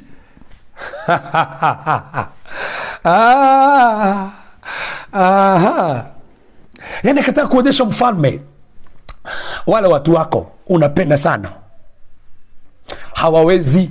Then akamwambia namna gani? Angalia verse 28. Verse 20, Master Queen, yes. Verse 28, listen to this. But there is a God in heaven. Hey! Woo! Asema kwamba si wao. There is a God in heaven. Can I tell you? Nimekuja kumwambia watu ambao mnasikiza. There is God in heaven. Roke zaloze kali zorisho waza. There is God in heaven. There is God in heaven who reveals mysteries. Mimi nimekuja kusema there is God in heaven. Wakati madaktari wameshindwa, there is God in heaven. Wakati president, wakati governors, wakati wakuu wameshindwa, there is God in heaven. Naraboko zebo shana. Asema there is God in heaven. That God in heaven ndiye anaweza. Mimi nimekuja kusema there is God in heaven. There is God in heaven. Wakati familia yako imeharibika na hakuna mtu ambaye anaweza kusaidia, there is God in heaven. Wakati kuna magonjwa umekunywa dawa na hata hauponi, there is God in heaven ambaye anaweza kuponya. Wakati umetafuta kazi, umepeleka CV na hakuna mtu ambaye anakuita kazi, nimekuja kukuambia there is God in heaven ambaye anaweza fanya upate hiyo kazi. Wakati watu walisema kwamba umerogwa, wakati watu wanasema kwamba hautawaiweza, nimekuja kukuambia there is God in heaven ambaye anaweza. Daniel akaambia mfalme Nebukadnezar, yes, I know mama magicians walikwambia kuna gods zinaweza, but nataka at least nisisitize hapa mfalme, it is not about gods, it is about God, a capital G in heaven. They were calling him with a small g, but Nebu is good to understand. Mungu ambaye anaongea juu yake si wa small g, ni wa capital G. Na wacha niwasaidie, walisema kwamba hakai na mwili. Mimi nimekuja na revelation, anakaa in heaven.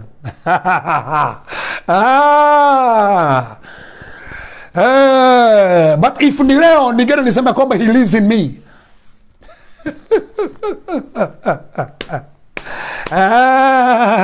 He has shown Nebuchadnezzar what will happen in days to come. Your dream and the visions that passes through your mind as you lay on your bed are these. Kamwambini hivi umeona mfalme. As we are lying there, O king, your mind turned to things to come, and revealers mystery showed you what is going to happen. Anamuelezea kile kimefanyika. As for me, this mystery has been revealed to me, not because I have greater wisdom than other living men, but so that you, O king, may know the interpretation, and that you may understand what went through your mind. Oh, can you hear this? There is God in heaven who answers our prayer.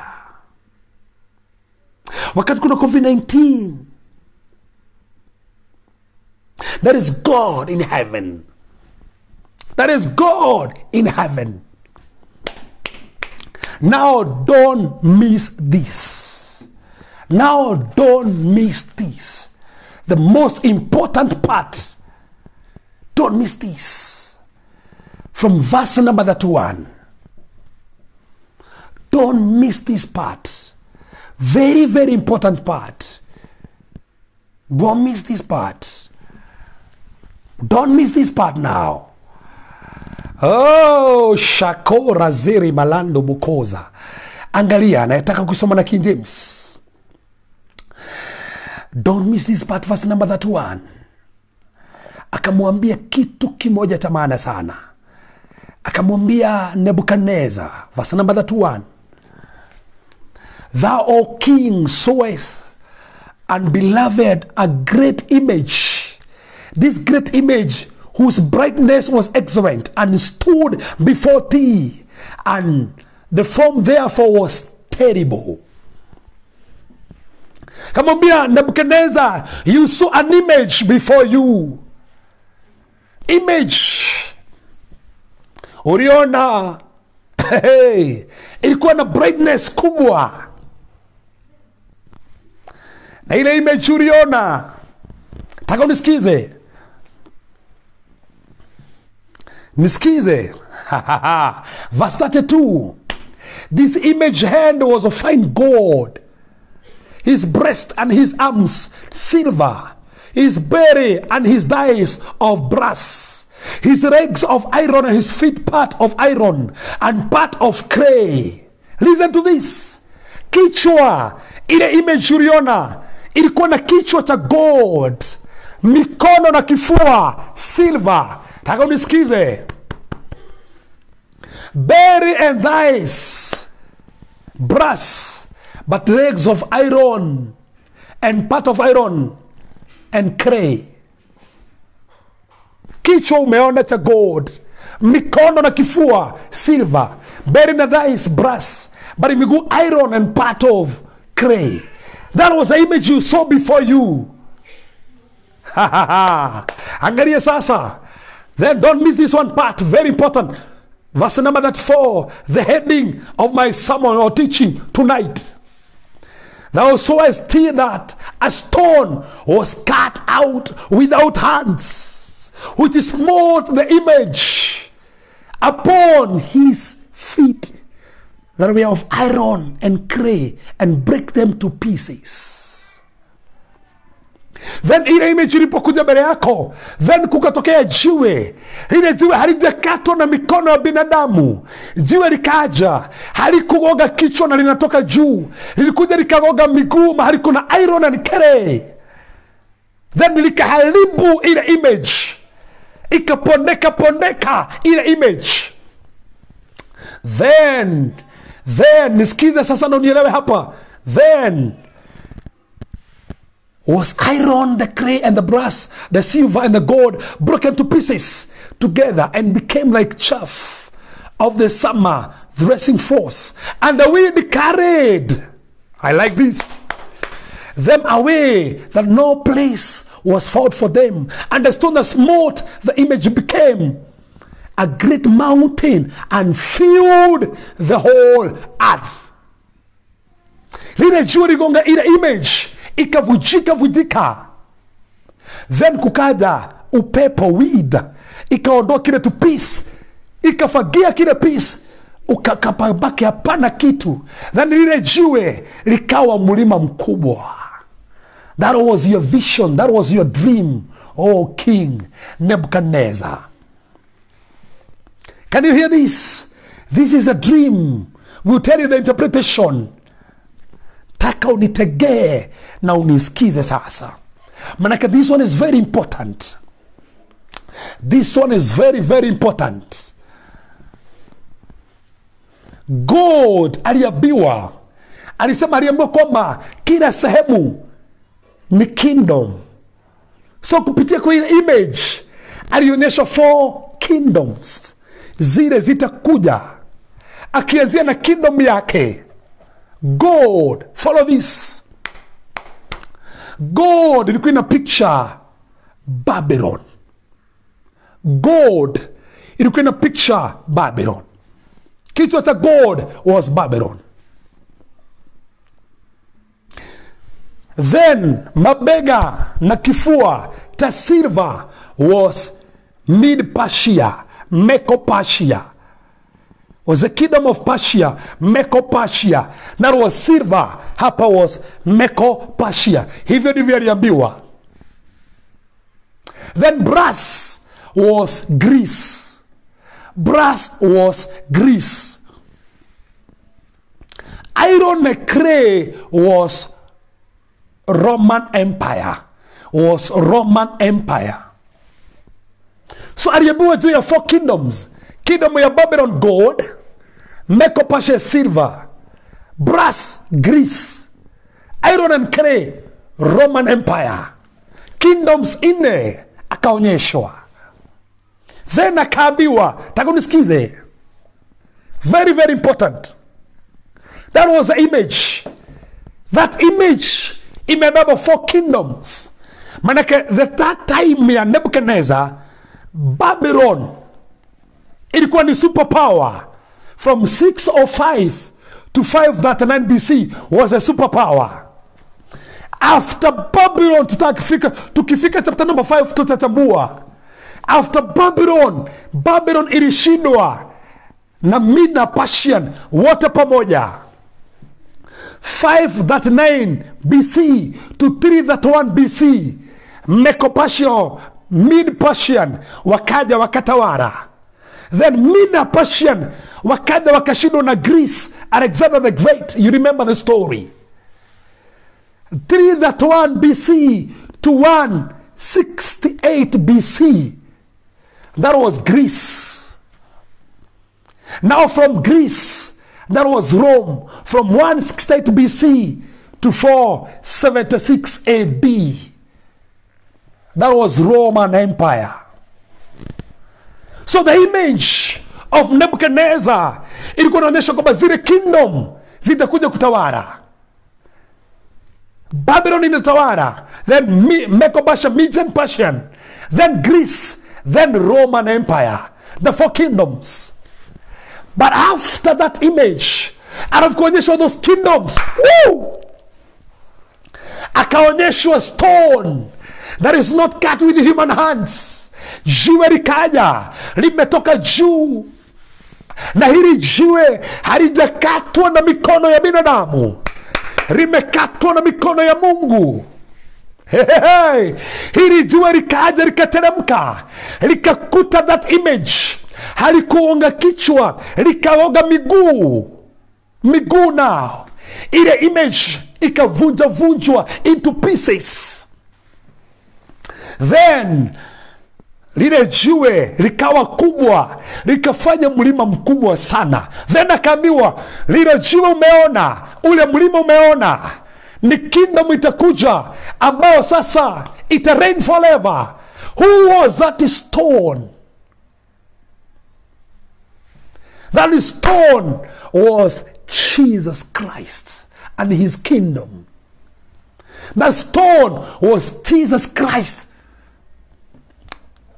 Jesus Christ. So Jesus Christ kama hilo stone lilikuja likaharibu the other kingdoms. Stone liliharibu the other kingdoms. But mark this, halikuonga kichwa, liligonga miguu. Very important. Very important. Na don't forget, kwa miguu kuna 10 toes. 10 toes. 10 toes. Now those 10 toes, they are 10 kingdoms. Don't miss that one. Tutakuja hapo baadaye. So liligonga miguu, likaharibu those kingdoms. And I have come to declare tonight, Jesus Christ is a stone himself, na hakuna kingdom, as long as Jesus Christ ameonekana, any other storage kingdom ina disappear. So the stone in the story of Babylon, The stone imedestroy Greece. The stone imedestroy Median Persia. The stone imeharibu mpaka Rome.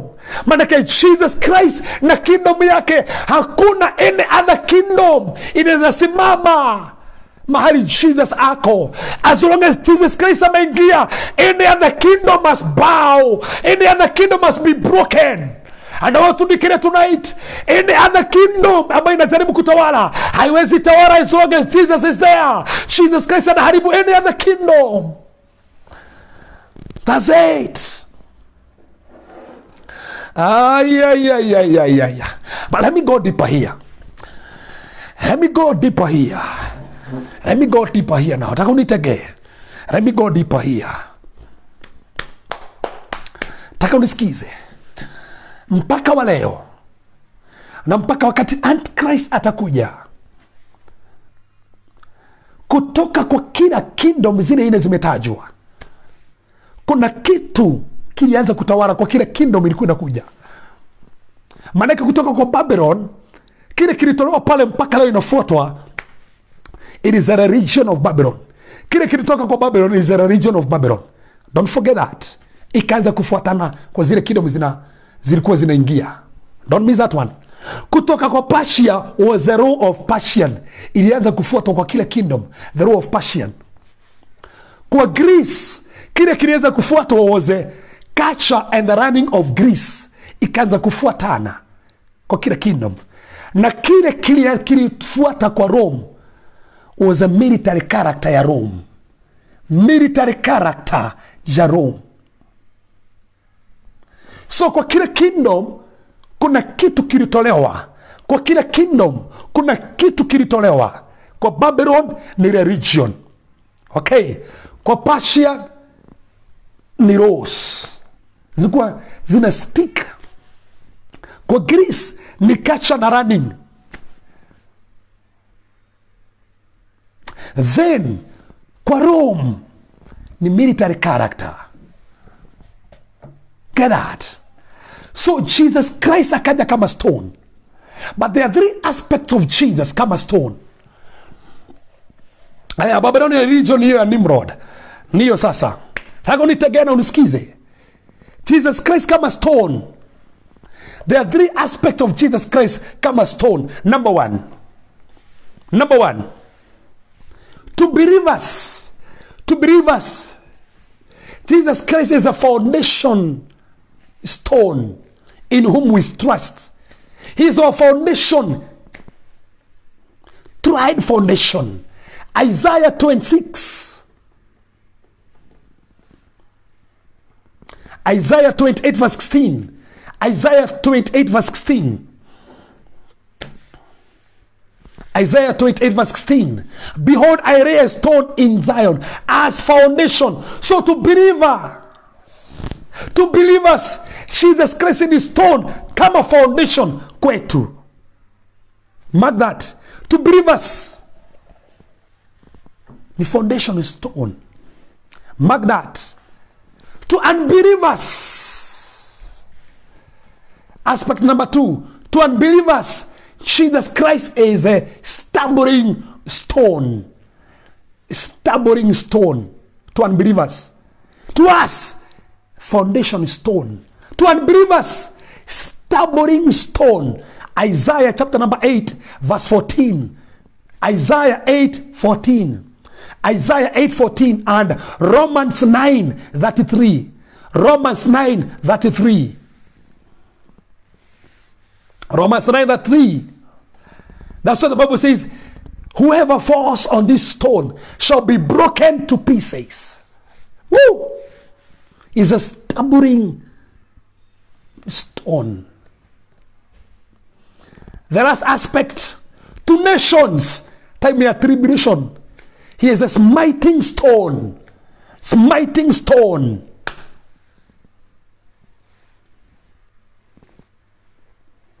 Smiting stone. To nations, smiting stone.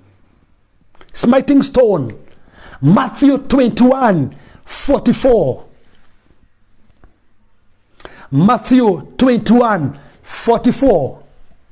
Matthew 21:44. So to nations, he is a smiting stone. That's why kwa nations anavunja vunda. To unbelievers, stubborn stone. But to us believers, our foundation. He is our foundation as a stone. He is a foundation. To unbelievers, stubborn stone. Mark that. To nation, smiting stone. There are three aspects that stone should need to understand there. And that's what we nasema namna gani. Sikize hapa. That's why ukiangalia jiwe halikuonga kichwa. The reason why halikuonga kichwa, tako nitegea vizuri sana, ni kwa sababu time Jesus Christ alikuja, already Babylon ilikuwa imepita. Mark that. So hageonga kichwa kwa sababu Babylon ilikuwa imepita. That's why jiwe hingeonga kichwa. Mekopatia ilikuwa imepita. Mark that. Greece ilikuwa imepita. But Jesus Christ alizaliwa time ya Rome miguu. Can you hear that? Alizaliwa time ya Rome miguu. But now there is on why specifically amegonga miguu male pale ni 10 nations. When it is briefed, this time we are living now, that's what we call the revived Roman Empire. Kuna 10 nations zita asha Antichrist. But those nations it has Antichrist. Jesus Christ kama smiting stone. Haja kuja kama smiting stone. This is a prophecy ambayo inakuja baadaye. Time after miaka 7. Nisikize, ya tribulation period. That's the time Jesus Christ atakuja. Manake in Daniel chapter number 2. Nisikize, in Daniel chapter number 2 we have 10 toes. But in Daniel chapter number 7 we have 10 horns. And from the 10 horns we have a little horn. That little horn is Antichrist. Manake Antichrist anakuja from the 10 horns or from the 10 toes. Manake the 10 toes speaks of the 10 kingdoms ambazo zinakuja. The 10 horns is the same of the 10 toes. Na zimekuwa recorded. Taka unisikize. In the book of Revelation 12. That's why kuna 10 horns. Daniel 7, 10 horns. Then Daniel 2, 10 toes. They speak of the same thing. Antichrist ataletwa na 10 nations zimekuja. Na from the 10 nations pale anatokea pale. Then Jesus Christ second coming yake atakuja kama smiting stone. Na atagonga those nations. Na atadefeat Antichrist. So kile kimetabiriwa mahali pale hakijatendeka. Mark that. Atakuja kama smiting stone. Manake to believers he is not a smiting stone. He is a foundation. To unbelievers stubborn block. But to those nations ambazo zitaasha Antichrist hapa, Jesus Christ kama smiting stone atakuja hapa. Manake wamekosa kumwamini, atakuja na haribu wao. He is coming as a smiting stone, but he is our foundation. Hallelujah. 10 nations, 10 toes, all connected with Rome. That's why Rome ni miguu. Nataka unitegee. Na kutoka kwa miguu kuna 10 toes. Na kutoka kwa 10 toes Antichrist anatomoka. Daniel 7. Kuna 10 horns from the fourth beast. Na fourth beast is Rome. Then from that beast in the 10 horns kuna tomoka little horn. Antichrist. That's why even now I brief. Rome imetumika sana. Na inatumika sana tuasha Antichrist. Rome inatumika sana for one world religion. Manake from the 10 toes, Rome 10 toes, then kuna little horn. But let me tell you, Jesus Christ, stone that was cut, one was a stone cut, not without human hands. On the cross, Jesus Christ was cut on the cross. Aliuliwa kwa cross. bali si watu walimuoa, ni Mungu alimpeana akufe. That's it. Hakukatwa na mikono ya binadamu, ni Mungu alimpeana for us. That's why alikatwa, ni jiwe limekatwa kwa msalaba. It's good to understand. Evangelist Gerard. So ni jiwe limekatwa kwa msalaba, ni hapo alikatwa stone. Dhambabu nasoma na gani? Lile jiwe litagoga miguu, kwa sababu already kichwa kingdom ya Babeli imeondoka that time.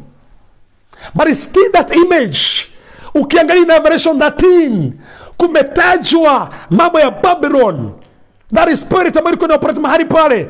Persia imetajwa. Wakati kumetajwa bear, lion, tutaitabua tukifika Revelation Daniel chapter number 7. That's why stone imegoga 10 toes. 10 nations ambazo zitaasha Antichrist, zitaharibiwa na Jesus kama smiting stone. Time atakuja second coming. So ni kitu akijatendeka hapo. Then from there, iyo stone ikiharibu 10 toes, what happened? Iyo stone ika increase, ikawa kingdom kubwa. What is that? That's millennium. That one is millennium. So hiyo stone ikawa kubwa, ikawa kingdom gani? Tunaingia kwa millennium. Kingdom ya Mungu ina reign forever kwa millennium. Manake already nations zimeharibiwa na image imetolewa. The stone now ina grow Jesus kingdom yake, tunaenda nayo nao kwa millennium. So kama stone ikija kusmite pale, tunakuja na yeye. Glory be to Jesus. Hallelujah.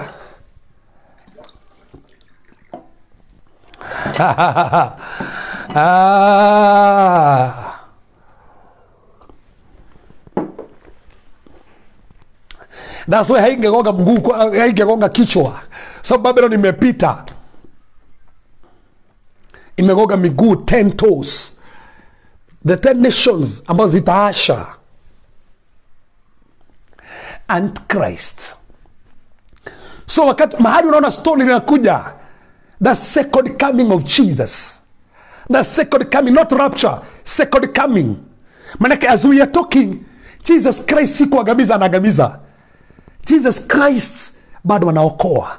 Jesus Christ still amekalia kiti cha grace na nataka watu waokoke. Time ya judgment haijafika. As we are talking, here is our stone as foundation. Tried stone. Sure foundation. That's a stone to us.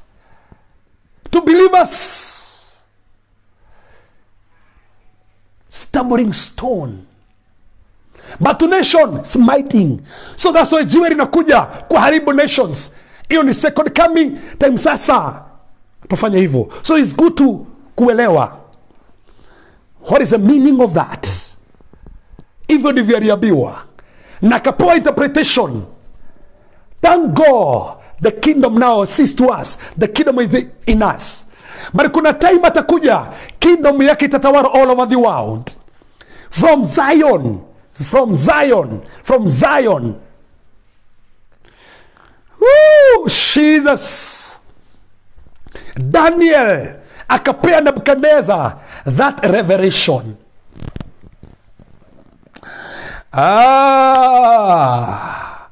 Praise the name of God. And mark this. After ile image, I thank God. Manaka the stone, who is Jesus, destroyed the false image.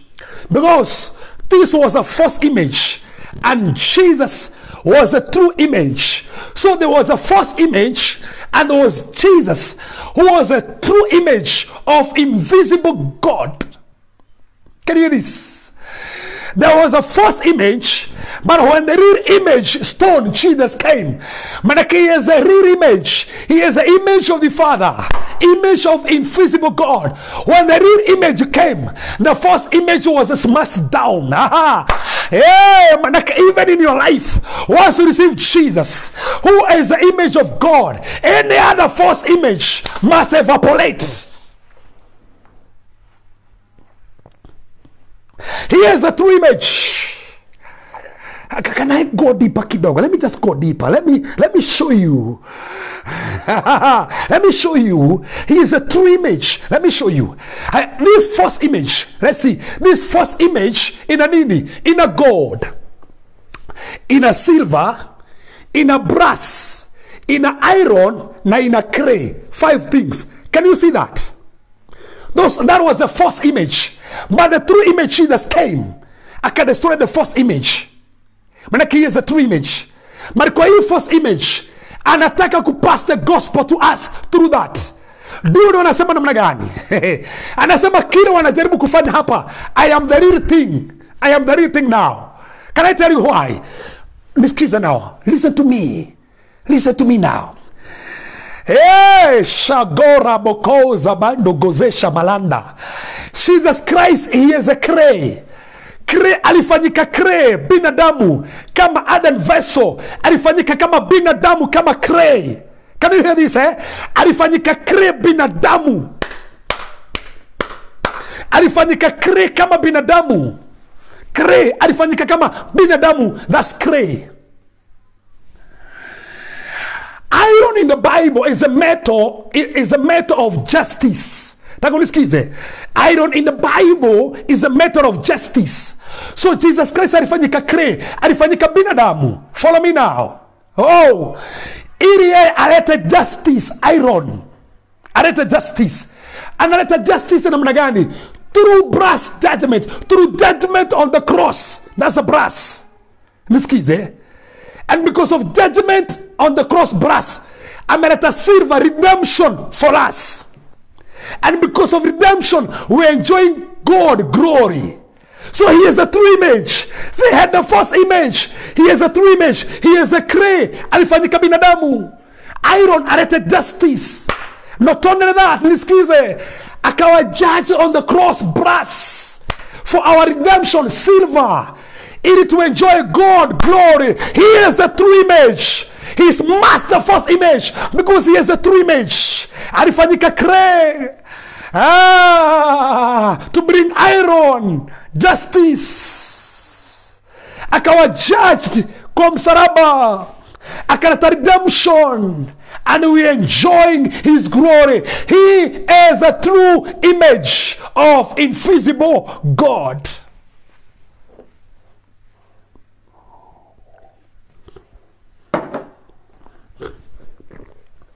Hallelujah. Hallelujah. Glory be to Jesus. Listen to me. He is a true image of the invisible God.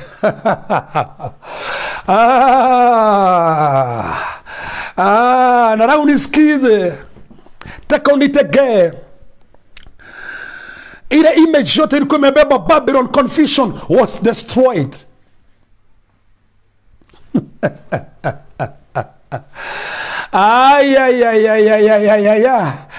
Karashogarabokenda. Can you listen to me? Ile image ilikuwa imebeba God ambayo ilikuwa ina picture Babylon. Babylon iliangushwa na stone. Manake wakati iligogo miguu ilianguka yote. Why? Manake Babylon means confusion. Manake Jesus Christ akiingia ndani yako anaondoa confusion, Babylon. Anaondoa Persia, division. Persia means the division. Anaondoa division kwako. Anaondoa Babylon, confusion. Anaondoa Persia, division, inaharibiwa. Woo! Anaondoa Medes. Limitation not to be measured. Meats by the anaondoa meats. Anaondoa Greece. Greece means unstable. Unstable. Anaondoa Resho bagari bozeka ramazanda. Are you hearing me now? Sasho sarama. Greece means unstable. inaondolewa kwako. Naondoa Rome. The name Rome means strength. Strength za kipepo zinatolewa. So Rome is strength. Greece unstable. Meet my garment or to be measured. Hello somebody. Persia, division, Babylon, confusion. He destroyed those kingdoms. That's my Jesus. And I'll do a division in you. And I'll do a confusion in you. And I'll do aibu in you. Hey, analeta stability ndani yako. Na anaondoa nguvu za giza in your life. That mark this. Kila kapatko, kila kapis. Kale kameharibiwa. Baada sema kwamba windi ilikuja ikaondoa kile kapat, kanabaki kagori, kanatolewa, kanafagiliwa na weeds. Windi ikaja ikafagia kapat ka miguu Rome, kanatolewa. Windi inakuja inaondoa kapat ka silver, kanatolewa. Kapat ka bronze, kanatolewa. Windi ikaja. Why? Wind there is a picture of the Holy Spirit. Manake the Holy Spirit in you anafagia kile kibaya in your life. Woo! Any strange kingdom, kingdom of diseases, kingdom of stagnation, kila ufalme mbaya unajaribu kuattack your life, as long as you have the Holy Spirit. Hey, can you hear me now? The wind of the Holy Spirit inaondoa kila ka trace.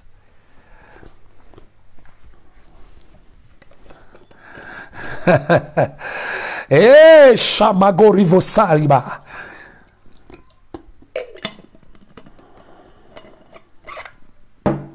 That's where the weeds. Weed ikaja ikaondoa kila trace ilikuwa inabaki pale.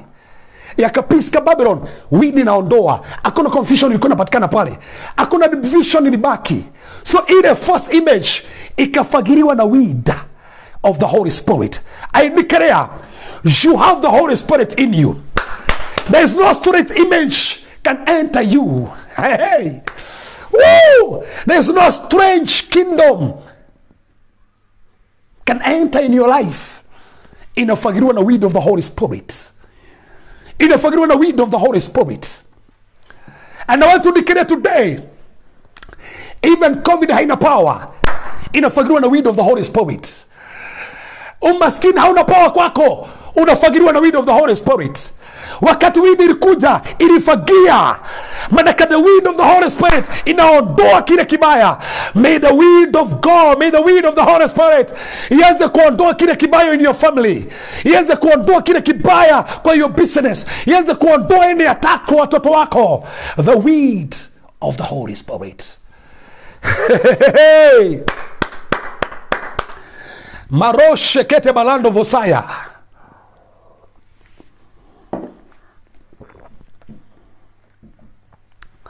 Glory to Jesus. Glory to Jesus.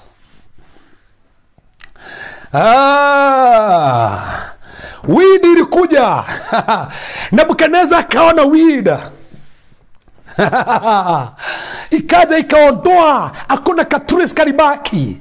When the Holy Spirit ameanza kufanya kazi, hakuna trace. Bible inasema vizuri sana, hakuna katrace karibaki, hakuna kapis karibaki. Maana Holy Spirit akaanza kufanya kazi yake, kile kibaya hakitabaki, hakuna laana inaweza baki kwako. Come on. And because you have the Holy Spirit, I declare hakuna laana itaonekana kwako. Yes. Yes. Yes. Come on, Labo Karama. Woo! I feel like jumping.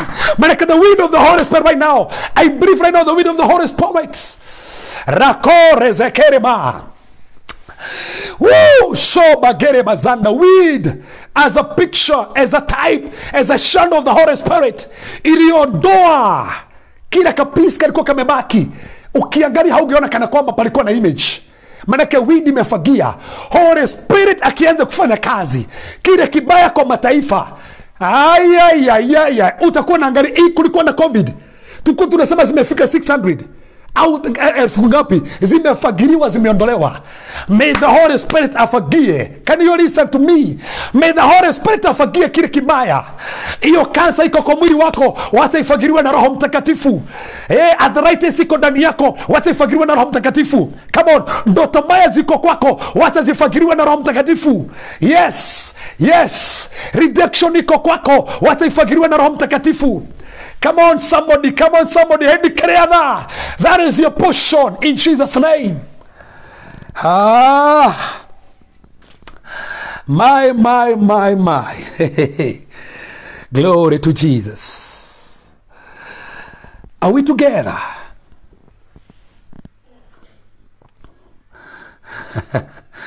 Hey.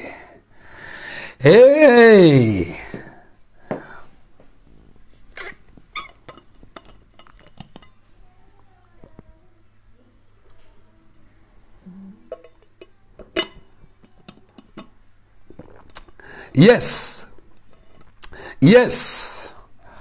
That's it. And let me tell you, the Holy Spirit is in you. Anafanya kazi in you right now as I'm talking. The Holy Spirit in you anaondoa kile kibaya. Anything that is not planted of Jehovah God, the Holy Spirit in you, he is uprooting. Anything that is not planted of Jehovah, the Holy Spirit is uprooting right now. Anything that is not planted of Jehovah God, Holy Spirit is uprooting in Jesus' name. Halalo shababo rarara. Zobegatika zana. There's people, kuna tobana nisikiza right now, na kuna mambo mbaya mengolewa kwao. Kuna issues zimewasumbua for so long, mazimengolewa. Manake the Holy Spirit in them amefagia kile kibaya in your life. He is our sanctifier. He is our purifier. He purifies us. He sanctifies us. He sets us apart. That's the work of the Holy Spirit. He leads us to all truths. Hakuna uchawi hauna nguvu kwako. Uganga hauna nguvu kwako. Can I tell you something? Holy Spirit in you anafanya kazi right now.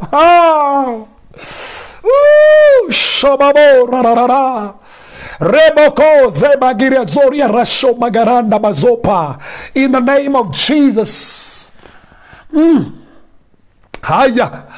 Jehovah God. Listen to me now. Wakati namalizia. After this revelation, na mfalme kuambiwa kila kitu, I thank God. Verse number 46, the Bible says, the king Nebuchadnezzar fell prostrate before Daniel and paid him honor, and ordered that an offering and incense be presented to him. The king said to Daniel, surely your God is a God of gods, the Lord of kings and the revealer of secrets, for you are able to reveal the mystery. I feel it in my spirit. Ya kwamba very soon kuna testimony wakubwa wanatoa. King alibao before Daniel na katamka kasema, your God, surely God is a God of gods. God is a God of gods. Listen to me now. God is a God of gods and the Lord of kings and the revealer of secrets, for you are able to reveal the mystery. Even King himself akatoka na majina ya Mungu, akajua he's the God of small g's, ni mkubwa kuliko small g's. Not only that, he is the Lord of the kings, the revealer of secrets. Come on. Very soon, even wakubwa, they will testify about God. Kings, they will testify about God. Governors, they will testify about God.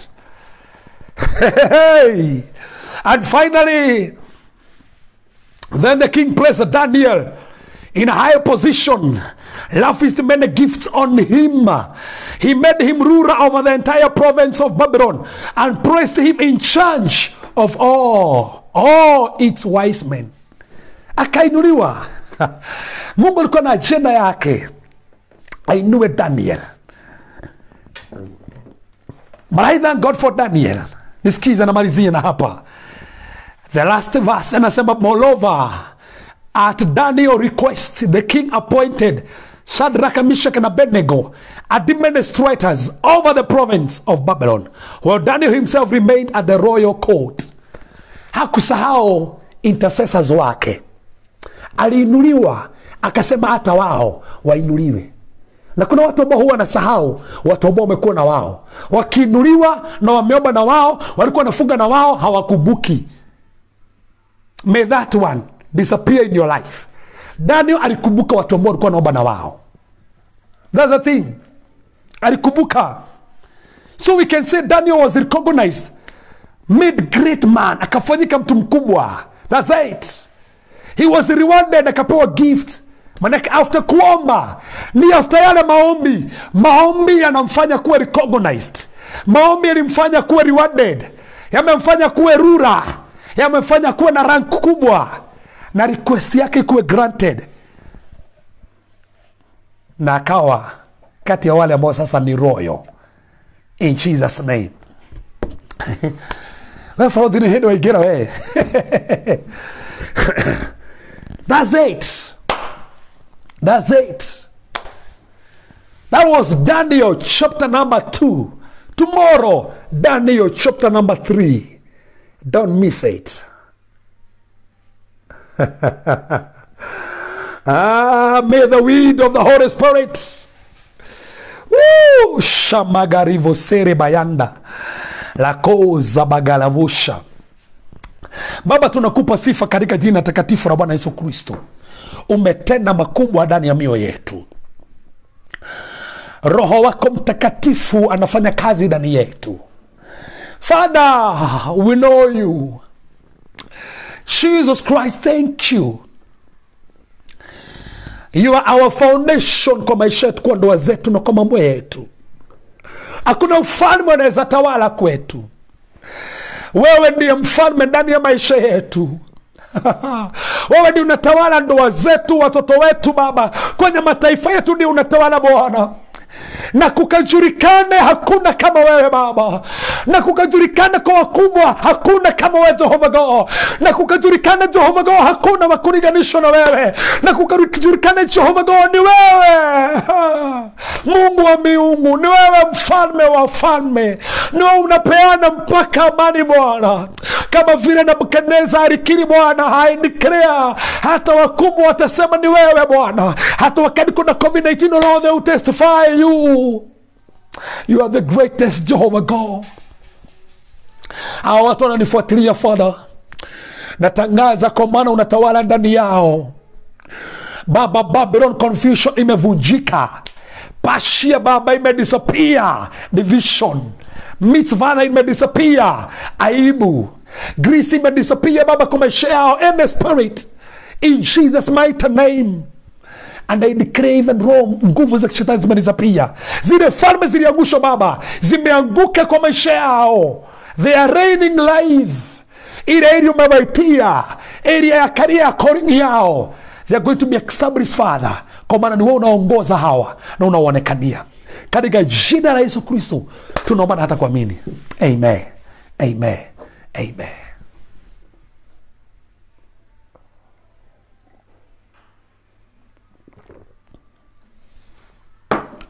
You are there, you have not received Christ.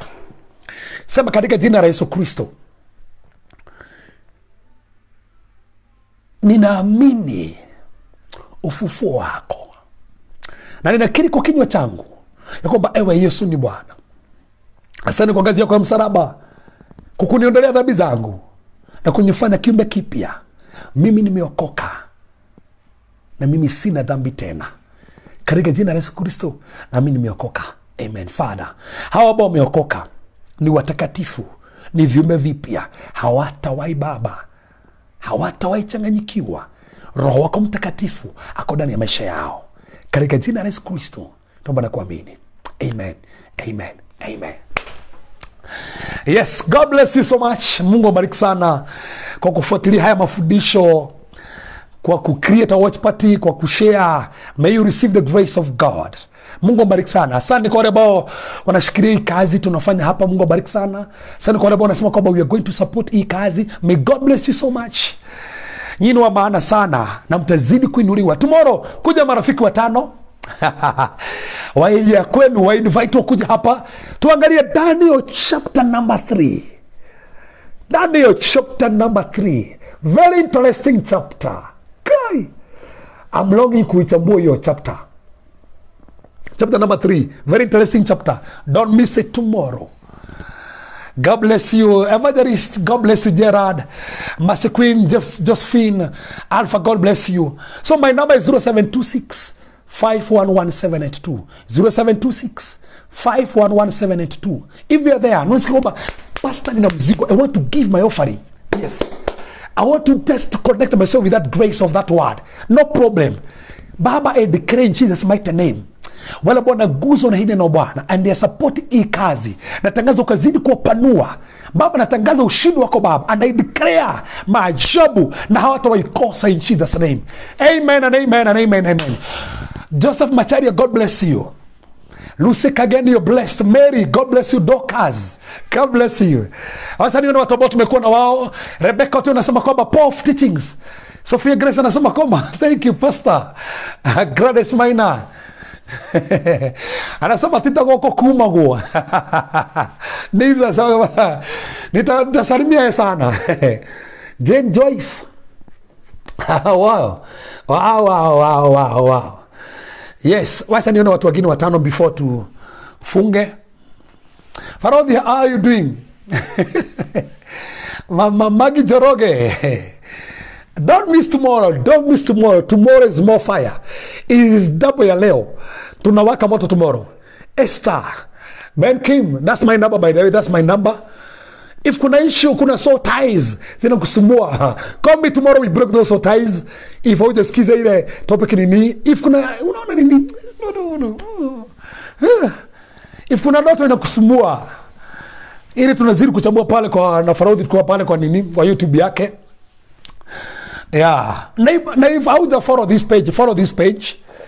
page. Anafuatilia pale hata kwa YouTube, by the way. Reference Kevas Karanja, bado tumeanza kuweka mhubiri pale. Tunaweka hapo. Enda pale, subscribe pale kwa YouTube. Fuata mahubiri yote pale. In Jesus' name. Priscilla Sonny Haren, how are you doing? Priscilla, God bless you. Thank you. Mungu awabariki sana. Wacha nione. Waza Caro. How you appreciate. God bless you so much. Ben Kim nasema mbarikiwa. Net Mugai nasema kwamba thank you. Thank you. Glory to Jesus. Hallelujah. Mungu abariki. God bless you so much. Yes. Hallelujah.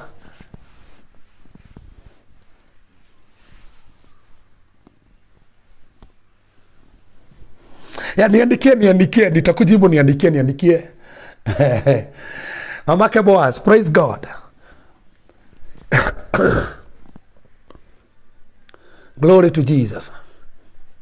So Mungu abariki sana, God bless you. We meet tomorrow. Tuko Daniel 3. Daniel chapter number 3.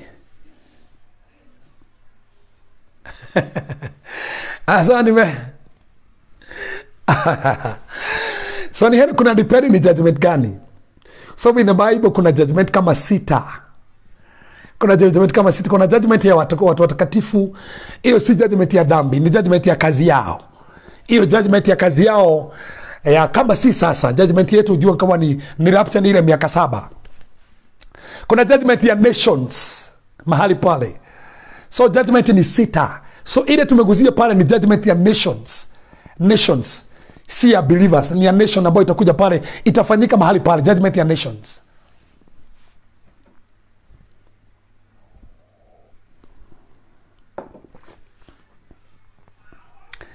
Ni kama aina za revelation, ni kama aina za resurrection zile tulitaja.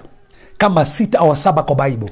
The same case applies to, by the way, ukiangalia this page of mine, Referred Kevas, uende uangalie kuna mahali, by the way, utaona kwamba nimeweka judgment zote na order vile zitafuatana.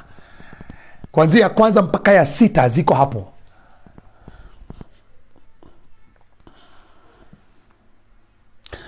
Ya enda kwa my page, angalia those judgment meziandika kwa sababu hiyo that's another topic.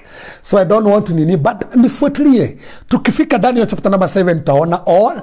Angalia summary yangu ya judgment kwa sababu kuna summary yangu kwa judgment, nimechambua about judgments, utaziona. All still hapa kwa page nimeandika those judgment. na ziko kabisa zote 6. But still tutazichambua tena tukifika Daniel chapter number 9 there. Daniel chapter number 9 there. But ukitaka kujua, by the way, still unaweza niandikia message, takufuadia those judgment ziko na utazijua zaidi.